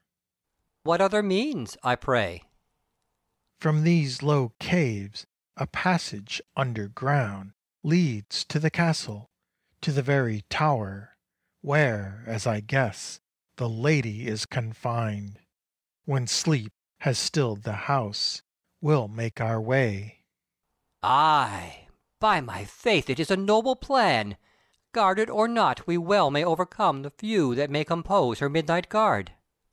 We shall not shrink from that. But, by my fay, tomorrow is St. Michael's Eve. 'Twere well to be the spectre huntsman for a night, and bear her off, without pursuit or hindrance. I comprehend thee not. Thou shalt ere long, but stand not here. An inner room I have, where thou shalt rest, and some refreshment take, and then we'll more fully talk of this, which, slightly mentions, seems chimerical. Follow me. Turning to him as they go out. Hast thou still upon thine arm that mark which from mine arrow thou receivest when sportively we shot? The wound was deep, and galled thee much, but thou madest light of it. Yes, here it is. Pulling up his sleeve as they go out, and exeunt. End of Act 3. Act 4, Scene 1. The ramparts of the castle. Enter Orra and Katharina. Katharina, After a pause in which Orra walks once or twice across the stage, thoughtfully. Go in, I pray. Thou wanderest here too long. A pause again. The air is cold. Behind those further mountains the sun is set. I pray thee now, go in. Ha! Sets the sun already? Is the day indeed drawn to its close? Yes, night approaches. See, many a gathered flock of cawing rooks are to their nests returning. Night approaches. This awful night which living beings shrink from, all now of every kind scour to thy haunts, while darkness, peopled with its hosts unknown, awful dominion holds. Mysterious night, what things unutterable thy dark hours may lap! What from thy teeming darkness burst of horrid visitations, ere that sun again shall rise on the enlightened earth? A pause. Why dost thou gaze intently on the sky? Seest thou aught wonderful? Look there! Behold that strange gigantic form which yon grim cloud assumes, rearing aloft the semblance of a warrior's plumed head, while from its half-shaped arm a streamy dart shoots angrily? Behind him too, far stretched, seems there not, verily, a serried line of fainter misty forms? I see, indeed, a vasty cloud, of many clouds composed, towering above the rest. And that behind in misty faintness seen, which has some likeness to a long line of rocks with pine-wood crowned. Or, if indeed the fancy so incline, a file of spearmen, seen through drifted smoke. Nay, look how perfect now the form becomes. Dost thou not see? Ay, and more perfect still. O thou gigantic lord, whose robed limbs beneath their stride span half the heavens, art thou of lifeless vapour formed? Art thou not rather some air-clad spirit, some portentous thing, some missioned being? Such a sky as this ne'er ushered in a night of nature's rest. Nay, many such I've seen, regard it not. That form already changing will ere long dissolve to nothing. Tarry here no longer, go in, I pray. No, while one gleam remains of the sun's blessed light, I will not go. Then let me fetch a cloak to keep thee warm, for chilly blows the breeze. Do as thou wilt. Exit Katharina. Enter an outlaw, stealing softly behind her. Lady, the Lady Orra. Orra, starting. Ah! Heaven protect me! Sounds it beneath my feet, in earth or air? He comes forward. Welcome is aught that wears a human face. Didst thou not hear a sound? What sound ain't please you? A voice which called me now. It spoke methought in a low, hollow tone, suppressed and low, unlike a human voice. It was my own. What wouldst thou have? Here's a letter, lady. Who sent thee hither? It will tell thee all. Gives a letter. I must be gone. Your chieftain is at hand. Exit. Comes it from Falkenstein? It is his seal. I may not read it here. I'll to my chamber. Exit hastily, not perceiving Rudigere, who enters by the opposite side before she has time to get off. A letter in her hand, in such haste. Some secret agent here from Falkenstein. It must be so. Hastening after her. Exit. Scene 2. The Outlaw's Cave. Enter Theobald and Franco by opposite sides. How now, good captain? Draws it near the time? Are those the keys? They are. This doth unlock the entrance to the staircase, known alone to Gomez, ancient keeper of the castle, who is my friend in secret, and deters the neighboring peasantry with dreadful tales from visiting by night our wide domains. The other doth unlock a secret door that leads us to the chamber where she sleeps. Thanks, generous friend, thou art my better genius. Didst thou not say, until the midnight horn hath sounded thrice, we must remain concealed? Even so, and now I hear my men without, telling the second watch. How looks the night?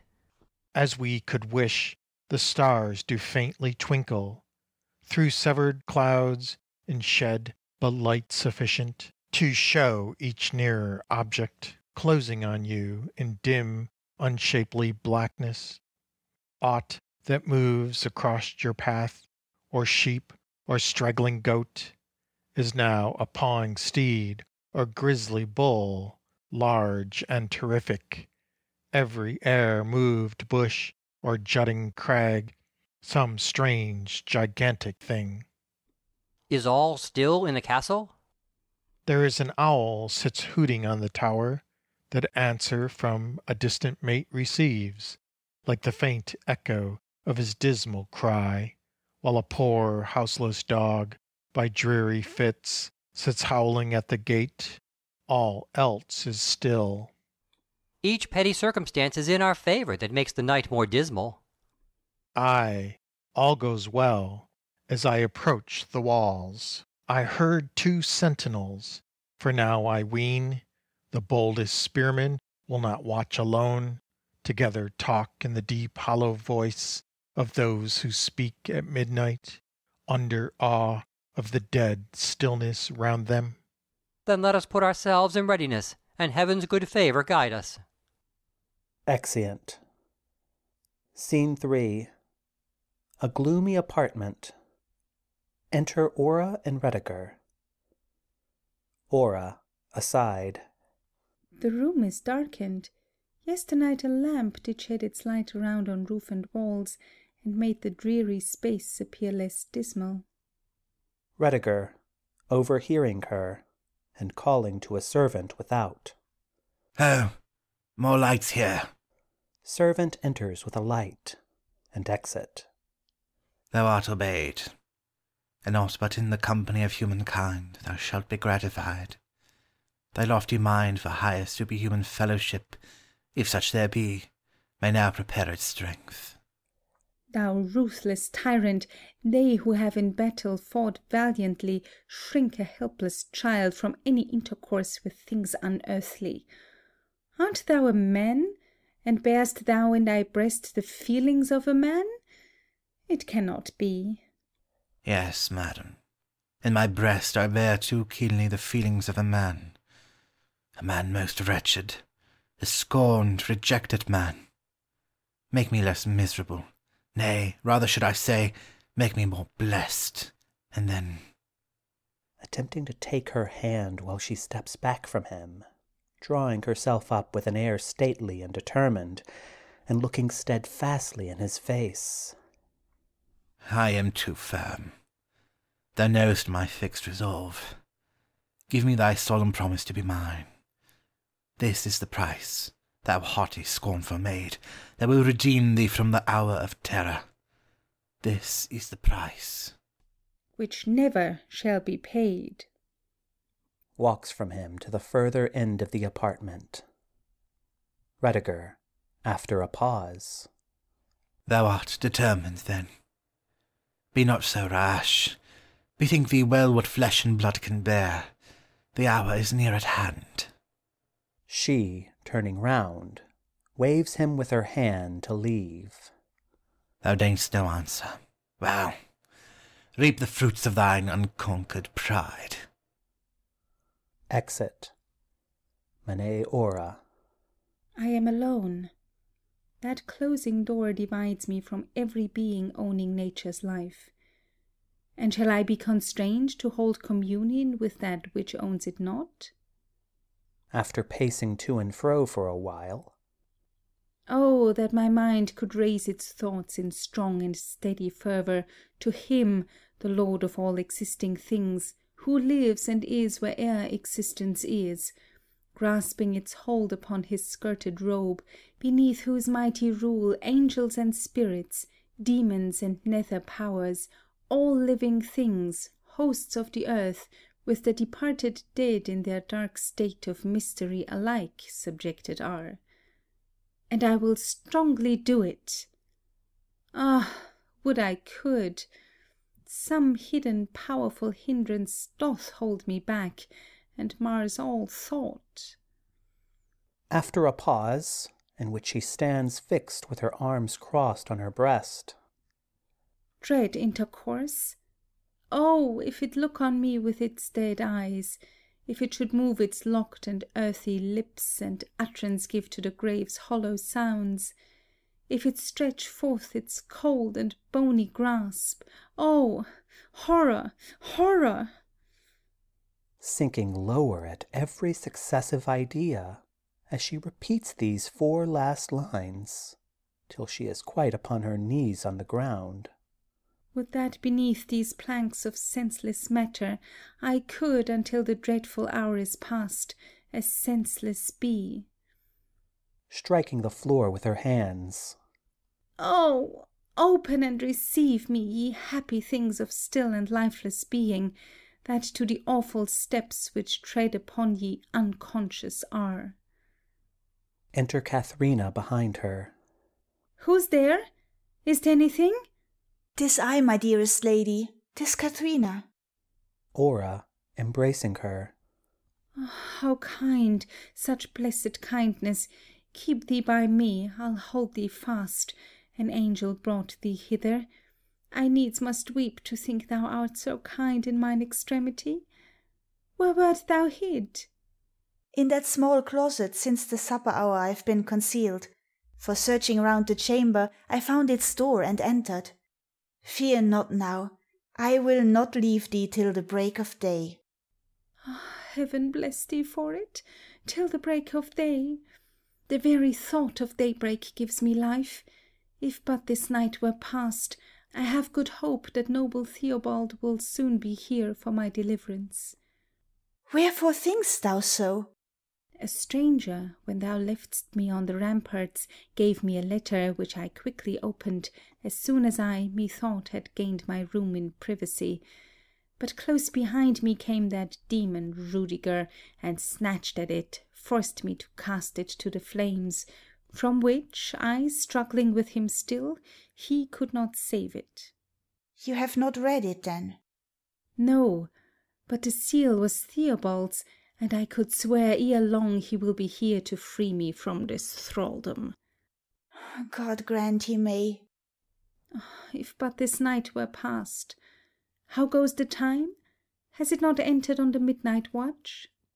Katharina, pointing to a small slab at the corner of the stage, on which is placed a sand-glass.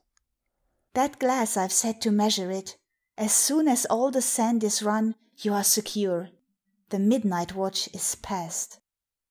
Orra, running to the glass, and looking at it eagerly.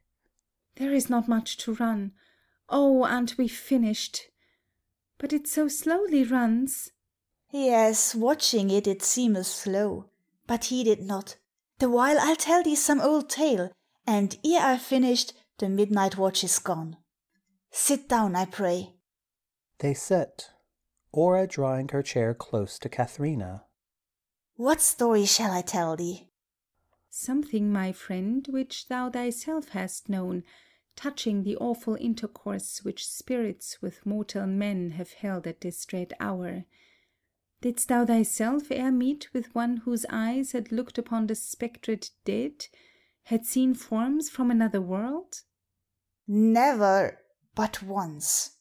Once then thou didst? Oh, tell it me. Well, since I needs must tell it, once I knew a melancholy man who did aver that journeying on a time over a wild waste, by a fell storm overtaken, he was compelled to pass the night in a deserted tower, where a poor hind, the sole inhabitant of the sad place, prepared for him a bed, and as he told his tale, at dead of night, by the pale lamp that in his chamber burned, as it might be an arm's length from his bed, So close upon him. Yes. Go on. What saw he? An upright form, wound in a clotted shroud, clotted and stiff, like one swathed up in haste after a bloody death. Oh, horrible! He started from his bed and gazed upon it. And did he speak to it? He could not speak. Its visage was uncovered, and at first seemed fixed and shrunk, like one in coffined sleep. But as he gazed, there came, he wist not how, into its beamless eyes a horrid glare, and turning towards him, for it did move. Why dost thou grasp me thus? Go on, go on. Nay, heaven forfend! Thy shrunk and sharpened features are of the coarsest colour, and thine eyes are full of tears. How is this? I know not how. A horrid sympathy jarred on my heart, and forced into mine eyes these icy tears. A fearful kindredship there is between the living and the dead, an awful bond. Woe is me that we do shudder at ourselves, at that which we must be. A dismal thought. Where dost thou run? Thy story is not told. Seeing Katharina go towards the sand-glass. Katharina, showing the glass. A better story I will tell thee now. The midnight watch is past. Ha! Let me see. There's not one sand to run. But it is barely past. 'Tis more than past, for I did set it later than the hour, to be assuredly sure. Then it is gone indeed. Oh, heaven be praised, the fearful gloom gone by. Holding up her hands in gratitude to heaven, and then looking round her with cheerful animation.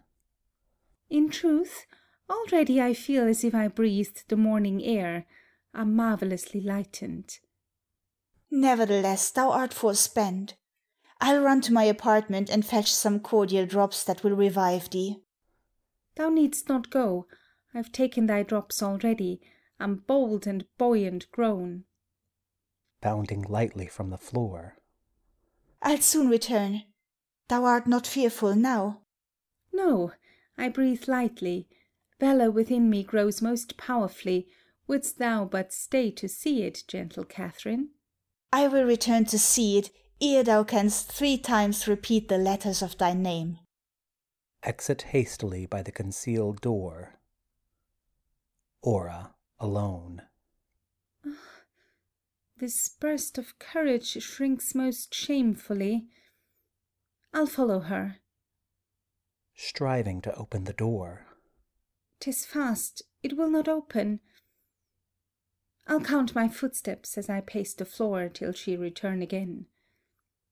Paces up and down, muttering to herself, when a horn is heard without, pausing and sounding 3 times, each time louder than before.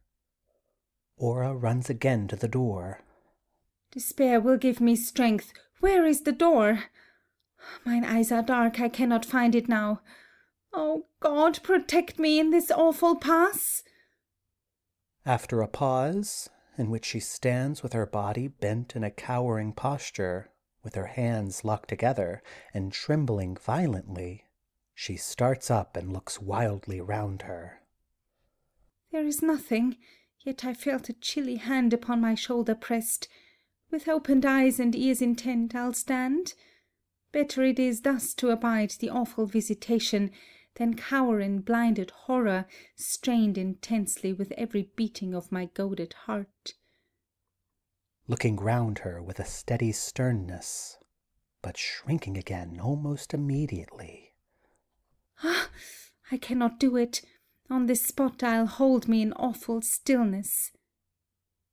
Bending her body as before, then, after a momentary pause, pressing both her hands upon her head.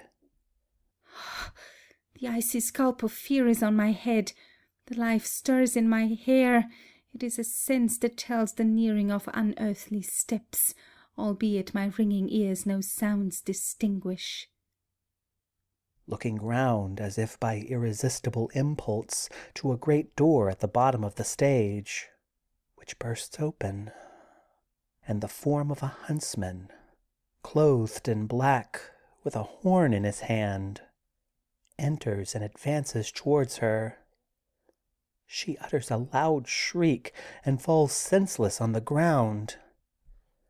Theobald, running to her and raising her from the ground. No semblance, but real agony of fear. Orra, oh, Orra, knowest thou not my voice? Thy knight, thy champion, the devoted Theobald, open thine eyes and look upon my face. Unmasking. I am no fearful waker from the grave. Dost thou not feel? 'Tis the warm touch of life. Look up, and fear will vanish. Words are vain. What a pale countenance of ghastly strength by horror changed! Oh, idiot that I was to hazard this! The villain has deceived me. My letter she has ne'er received. Oh, fool, that I should trust to this. Beating his head distractedly. Enter Franco by the same door. What is the matter? What strange turn is this? Oh, cursed sanguine fool! Could I not think? She moves, she moves. Rouse thee, my gentle Orra. 'Tis no strange voice that calls thee. 'Tis thy friend. She opens now her eyes. But oh, that look! She knows thee not, but gives a stifled groan, and sinks again in stupor. Make no more fruitless lamentation here, but bear her hence. The cool and open air may soon restore her. Let us, while we may, occasion seize, lest we should be surprised. Exeunt. Orra borne off, in a state of insensibility. End of Act 4. Act 5, Scene 1. The great hall of the castle. Enter Rudigere, Katharina, and attendants by different doors. Rudigere to attendant. Returned again. Is anything discovered? Or door, or passage, garment dropped in haste, or footsteps track, or any mark of flight? No, by my faith, though from its heights turrets to its deep vaults the castle we have searched. 'Tis vain to trace the marks of trackless feet. If that in truth it has conveyed her hence, the yawning earth has yielded them a passage, or else, through rifted roofs, the buoyant air. Fools, search again. I'll raise the very walls from their foundations, but I will discover if door or pass there be to us unknown. Calling off the stage. Oh, Gomez, there. He keeps himself aloof, nor aids the search with true and hearty will. I am betrayed. Oh, Gomez, there, I say. He shrinks away. Go, drag the villain hither, and let the torture wring confession from him. A loud knocking, heard at the gate. Ha! Who seeks entrance at this early hour in such a desert place? Some hind, perhaps, who brings intelligence. Heaven grant it be. Enter an armed vassal. Ha! One from Oldenburg. What brings thee hither? Vassal, seizing Rudigere. Thou art my prisoner. To attendants. Upon your peril, assist me to secure him. Audacious hind! By what authority speakst thou such bold commands? Produce thy warrant. 'Tis at the gate, and such as thou must yield to. Count Hugobert himself with armed men, a goodly band, his pleasure to enforce. Secures him. What sudden freak is this? Am I suspected of aught but true and honourable faith? Ay, by our holy saints, more than suspected. thy creature Maurice, whom thou thoughtest to bribe with things of seeming value, hath discovered the cunning fraud, on which his tender conscience, good soul, did the sudden so upbraid him, that to his lord forthwith he made confession of all the plots against the Lady Orra, in which thy wicked arts had tempted him to take a wicked part. All is discovered. Katharina, aside. All is discovered. Where then shall I hide me? Aloud, to vassal. What is discovered? Ha, most virtuous lady, art thou alarmed? Fear not, the world well knows how good thou art, and to the Countess shortly, who with her lord is near, thou wilt no doubt give good account of all that thou hast done. Katharina, aside, as she retires in agitation. Oh, heaven forbid! What hole of the earth will hide me? Exit. Enter by the opposite side Hugobert, Eleonora, Alice, Glottenball, Ersten, Maurice, and attendants. Hugobert, speaking as he enters. Is he secured? He is, my lord. Behold. Pointing to Rudigere. Hugobert to Rudigere. Black artful traitor! Of a sacred trust, blindly reposed in thee, the base betrayer for wicked ends. Full well upon the ground mayst thou decline those darkly frowning eyes, and gnaw thy lip in shame.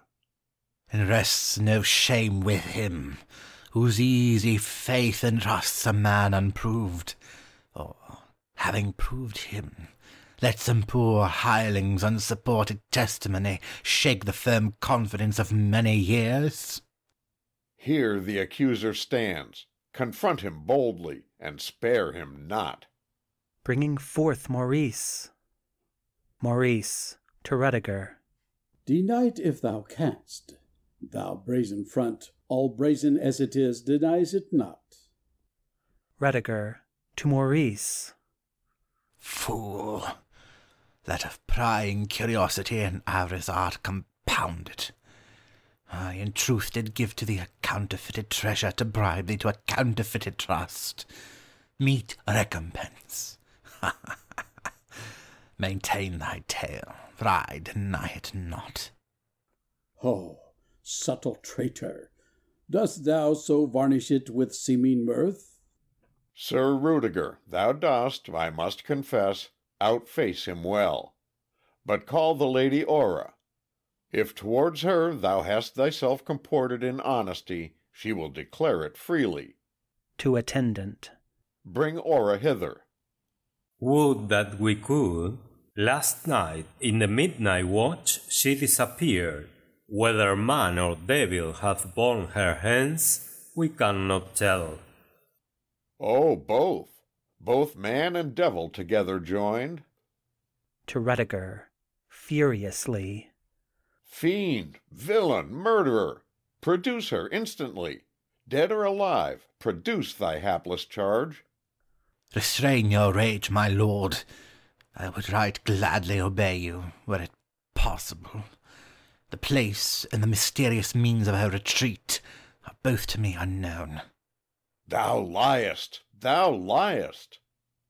Glottenball, coming forward. Thou liest, beast, villain, traitor! Think'st thou still to fool us thus? Thou shalt be forced to speak. To Hugobert. Why lose we time in words when other means will quickly work? Straight to those pillars bind him, and let each sturdy varlet of your train inflict correction on him. Aye, this alone will move him. Thou sayest well. By heaven it shall be done. And will Count Hugobert degrade in me the blood of Oldenburg to shame himself? That plea avails thee not. Thy spurious birth gives us full warrant, as thy conduct varies, to reckon thee or noble or debased. To attendant. Straight bind the traitor to the place of shame. As they are struggling to bind Rudigere, he gets one of his hands free, and, pulling out a dagger from under his clothes, stabs himself. Now take your will of me, and drag my corse through mire and dust. Your shameless fury now can do me no disgrace. Erston, advancing. Rash, daring, thoughtless wretch! Dost thou so close a wicked life in hardy desperation? Priest, spare thy words. I add not to my sins that of presumption in pretending now to offer up to heaven the false repentance of some short moments of a life of crimes. My son, thou dost mistake me. Let thy heart confession make. Yes, dog. Confession make of what thou'st done with Orra, else I'll spurn thee, and cast thy hateful carcass to the kites.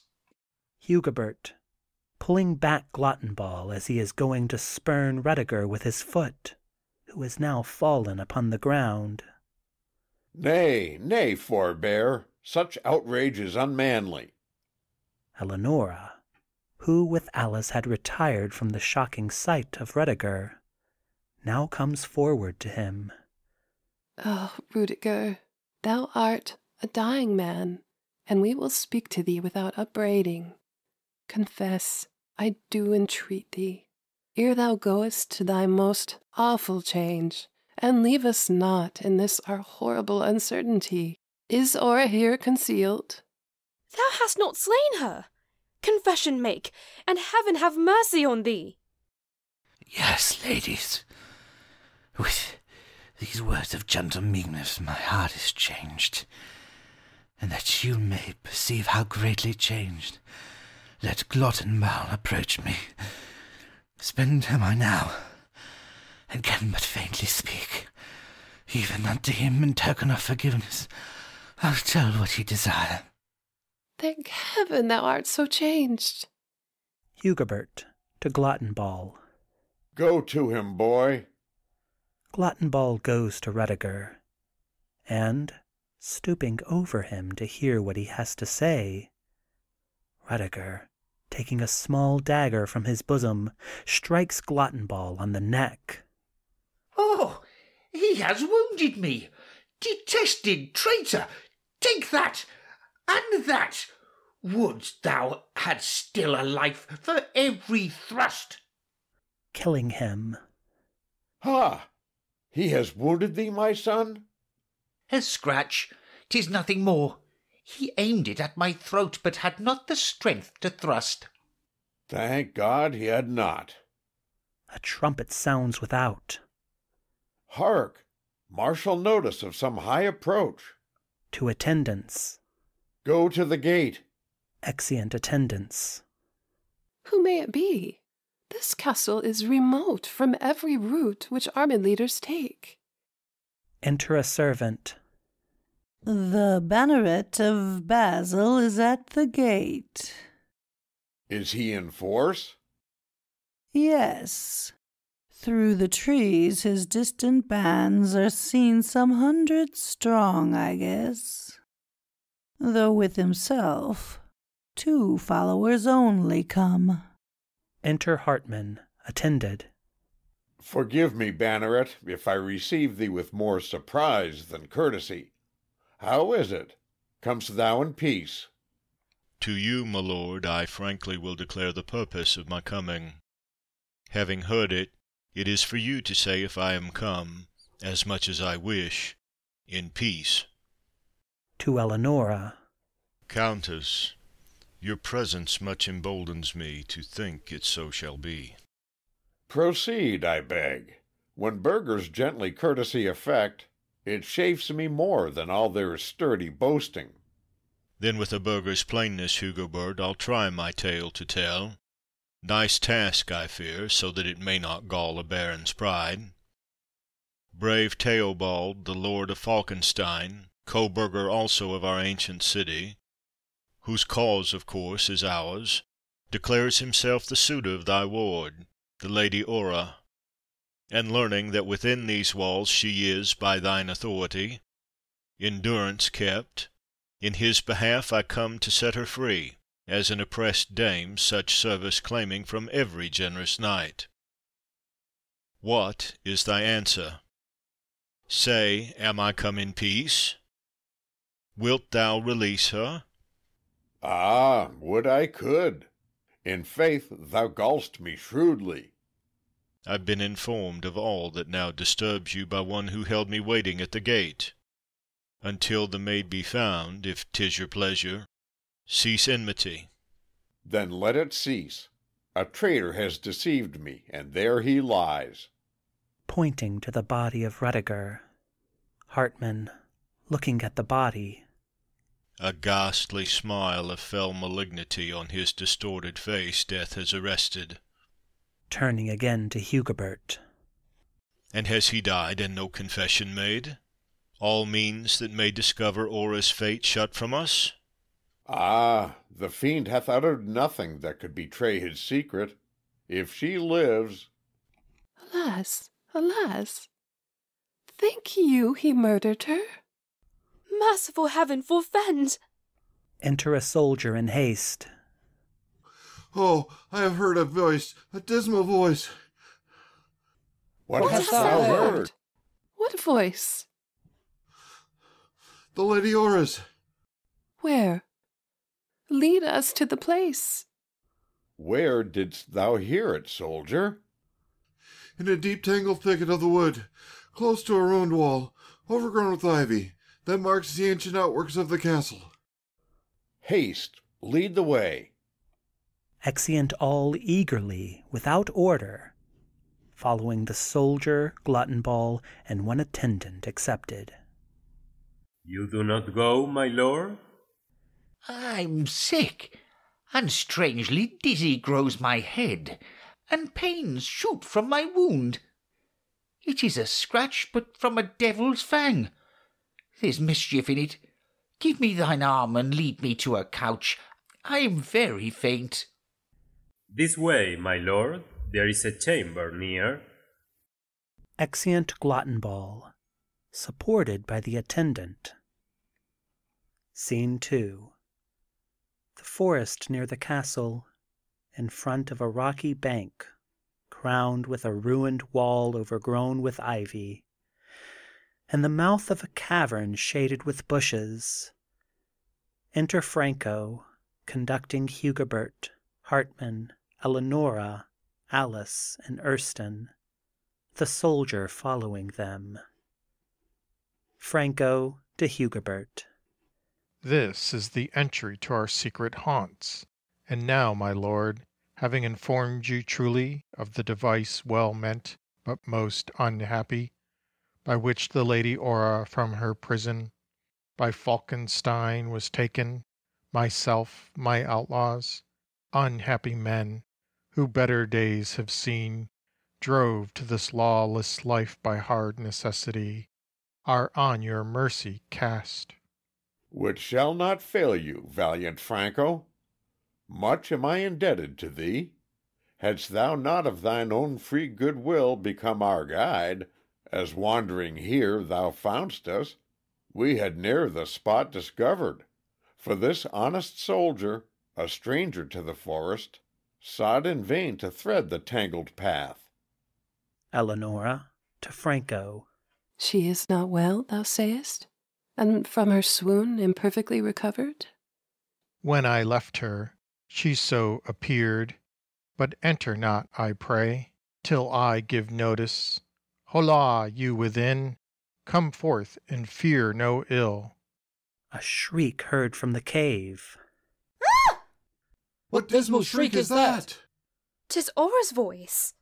No, no, it cannot be. It is some wretch in maniac's fetters bound. The horrid thought that bursts into my mind. Forbid it, righteous heaven. Running into the cave, he is prevented by Theobald, who rushes out upon him. Hold, hold! No entry here but o'er my corpse when ye have mastered me. My Theobald, dost thou not know thy friends? Ah, thou, my Hartman? Art thou come to me? Yes, I am come. What means that look of anguish? She is not dead. Oh, no, it is not death. What mean'st thou? Is she well? Her body is. And not her mind? O direst wreck of all, that noble mind! But 'tis some passing seizure, some powerful movement of a transient nature. It is not madness. Theobald, shrinking from him, and bursting into tears. 'Tis heaven's infliction. Let us call it so. Give it no other name. Covering his face. Eleonora to Theobald. Nay, do not thus despair. When she beholds us, she'll know her friends, and by our kindly soothing be gradually restored. Let me go to her. Nay, forbear, I pray thee. I will myself with thee, my worthy Hartman. Go in and lead her forth. Theobald and Hartman go into the cavern, while those without wait in deep silence, which is only broken once or twice by a scream from the cavern, and the sound of Theobald's voice speaking soothingly, till they return, leading forth Orra, with her hair and dress disordered, and the appearance of wild distraction in her gait and countenance. Orra, shrinking back as she comes from under the shade of the trees, etc., and dragging Theobald and Hartman back with her. Come back, the fierce and fiery light. Shrink not, dear love, it is the light of day. Have cocks crowed yet? Yes, twice I've heard already their matin sound. Look up to the blue sky. Is it not daylight there? And these green boughs are fresh and fragrant round thee. Every sense tells thee it is the cheerful early day.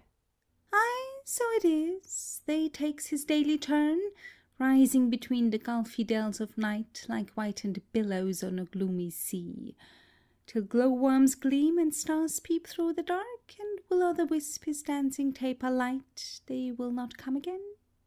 Bending her ear to the ground. Hark, hark, ay, hark, they're all there. I hear their hollow sound full many a fathom down. Be still, poor troubled soul, they'll ne'er return. They are for ever gone. Be well assured thou shalt from henceforth have a cheerful home, with crackling faggots on thy midnight fire, blazing like day round thee, and thy friends, thy living, loving friends, still by thy side, to speak to thee and cheer thee. See, my Orra, they are beside thee now. Dost thou not know them? Pointing to Eleonora and Alice. Orra, gazing at them, with her hand held up to shade her eyes. No, no. Athwart the wavering garish light, things move and seem to be, and yet are nothing. Eleonora, going near her. My gentle Orra, hast thou then forgot me? Dost thou not know my voice? 'Tis like an old tune to my ear returned. For there be those who sit in cheerful halls, and breathe sweet air, and speak with pleasant sounds.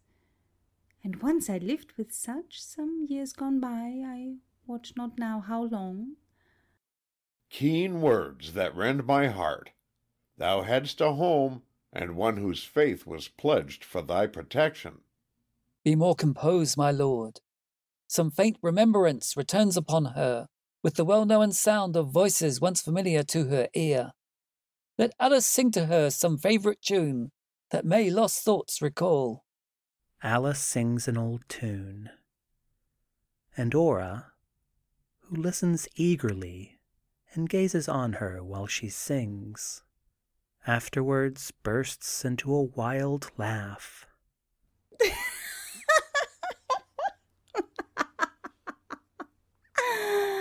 A witched air sings for thee bravely. Hood owls throw mantling fog for matin birds. It lures not me. I know thee well enough. The bones of murdered men thy measure beat, and fleshless heads nod to thee. Off, I say! Why are ye here? That is the blessed sun. Ah, Orra, do not look upon us thus.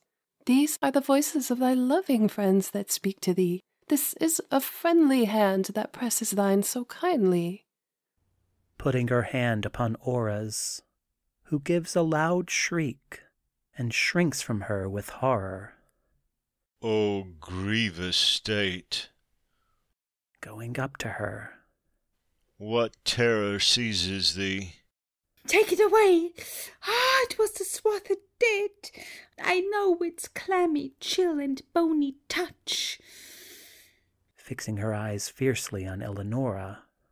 Come not again. I am strong and terrible now. Mine eyes have looked upon all dreadful things, and when the earth yawns and the hell blast sounds, I'll bide the trooping of unearthly steps with stiff-clenched, terrible strength. Holding her clenched hands over her head with an air of grandeur and defiance, Hugobert beating his breast. A murderer is a guiltless wretch to me.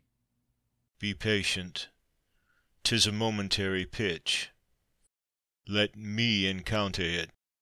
Goes up to Orra and fixes his eyes upon her, which she, after a moment, shrinks from and seeks to avoid, yet still, as if involuntarily, looks at him again. Take off from me thy strangely fastened eye. I may not look upon thee, yet I must. Still turning from him, and still snatching a hasty look at him, as before. Unfix thy baleful glance. Art thou a snake? Something of horrid power within thee dwells. Still that powerful eye doth suck me in like a dark eddy to its wheeling core. Spare me, oh, spare me, being of strange power, and at thy feet my subject head I'll lay. Kneeling to Hartman, and bending her head submissively. Alas, the piteous sight, to see her thus, the noble, generous, playful, stately Orra. Theobald, running to Hartman, and pushing him away with indignation. Out on thy hateful and ungenerous guile! Thinkest thou I'll suffer over her wretched state the slightest shadow of a base control? Raising Orra from the ground. No! Rise, thou stately flower, with rude blasts rent, as honoured art thou with thy broken stem, and leave it strewn, as in thy summer's pride. I've seen thee worshipped like a regal dame, with every studied form of marked devotion, whilst I, in distant silence, scarcely proffered even a plain soldier's courtesy. But now, no liege man to his crowned mistress sworn, bound and devoted is as I to thee. And he who offers to thy altered state the slightest seeming of diminished reverence must, in my blood— To Hartman. Oh, pardon me, my friend, thou'st wrung my heart. Nay, do thou pardon me. I am to blame. Thy nobler heart shall not again be wrung. But what can now be done? O'er such wild ravings there must be some control. Oh, none, none, none, but gentle sympathy and watchfulness of love. My noble Orra, wander where'er thou wilt. Thy vagrant steps shall followed be by one who shall not weary, nor e'er detach him from his hopeless task, bound to thee now as fairest, gentlest beauty could ne'er have bound him. See how she gazes on him with a look, subsiding gradually to softer sadness, half saying that she knows him. There is a kindness in her changing eye. Yes, Orra, 'tis the valiant Theobald, thy knight and champion whom thou gazest on. The brave are like the brave, so should it be. He was a goodly man, a noble knight. To Theobald. What is thy name, young soldier? Woe is me, for prayers of grace are said o'er dying men, yet they have laid thy clay in unblessed earth. Shame, shame, not with the stilled and holy dead, this shall be rectified. I'll find it out, and masses shall be said for thy repose. Thou shalt not troop with these. 'Tis not the dead, 'tis Theobald himself, alive and well, who standeth by thy side. Orra, looking wildly round. Where? Where? All dreadful things are near me, round me, beneath my feet and in the loaded air. Let him be gone. The place is horrible, baneful to flesh and blood. The dreadful blast! Their hounds now yell below in the thinter gulf. They may not rise again till solemn bells have given the stroke that severs night from morn. Oh, rave not thus. Dost thou not know us, Orra? Ay, well enough I know ye. Ha! Think ye that she does? It is a terrible smile of recognition, if such it be. Nay, do not thus your restless eyeballs move, but look upon us steadily, sweet Orra. Away! Your faces waver to and fro. I'll know you better in your winding sheets when the moon shines upon ye. Give o'er, my friends. You see it is in vain. Her mind within itself holds a dark world of dismal fantasies and horrid forms. Contend with her no more. Enter an attendant in an abrupt, disturbed manner. Attendant to Eleonora, aside. Lady, I bring you most dismal news, too grievous for my lord, so suddenly and unprepared to hear. Eleonora, aside. What is it? Speak. Attendant, aside to Eleonora. His son is dead, all swelled and racked with pain, and on the dagger's point, which the slight traitor still in his Stephen's grasp retains, foul stains, like those of lime poison, show full well the wicked cause of his untimely death. Hugobert, overhearing them. Who speaks of death? What didst thou whisper there? How is my son? What look is that thou wearest? He is not dead. Thou dost not speak. O God, I have no son. After a pause. I am bereft, but only him. Heaven's vengeance deals the stroke. Heaven often mercy smites, even when the blow severest is. I had no other hope. Fell is the stroke, if mercy in it be. Could this alone atone my crime? Submit thy soul to heaven's all-wise decree. Perhaps his life had blasted more thy hopes than even his grievous end. He was not all a father's heart could wish. But oh, he was my son, my only son, my child, the thing that from his cradle grew, and was before me still. Oh, oh, oh, oh! Beating his breast and groaning deeply. Orra, running up to him. Ha! Dost thou groan, old man? Art thou in trouble? Out on it! Though they lay him in the mould, he's near thee still. I'll tell thee how it is. A hideous burst hath been. The damned and holy, the living and the dead together are in horrid neighbourship. 'Tis but thin vapour floating around thee makes the wavering bound. Paw! Blow it off and see th' uncurtained reach. See, from all points they come, earth casts them up. In grave clothes swathed are those but new in death, and there be some half bone, half cased in threads of that which flesh hath been, and there be some with wicked ribs, through which the darkness scowls.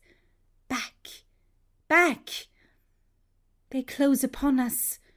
Oh, the void of hollow unballed sockets staring grimly, and lipless jaws that move and clatter round in mockery of speech. Back! Back, I say! Back! Back! Catching hold of Hugobert and Theobald, and dragging them back with her in all the wild strength of frantic horror, whilst the curtain drops. The end of Orra. End of Act 5. End of Orra, a tragedy in 5 acts by Joanna Baillie.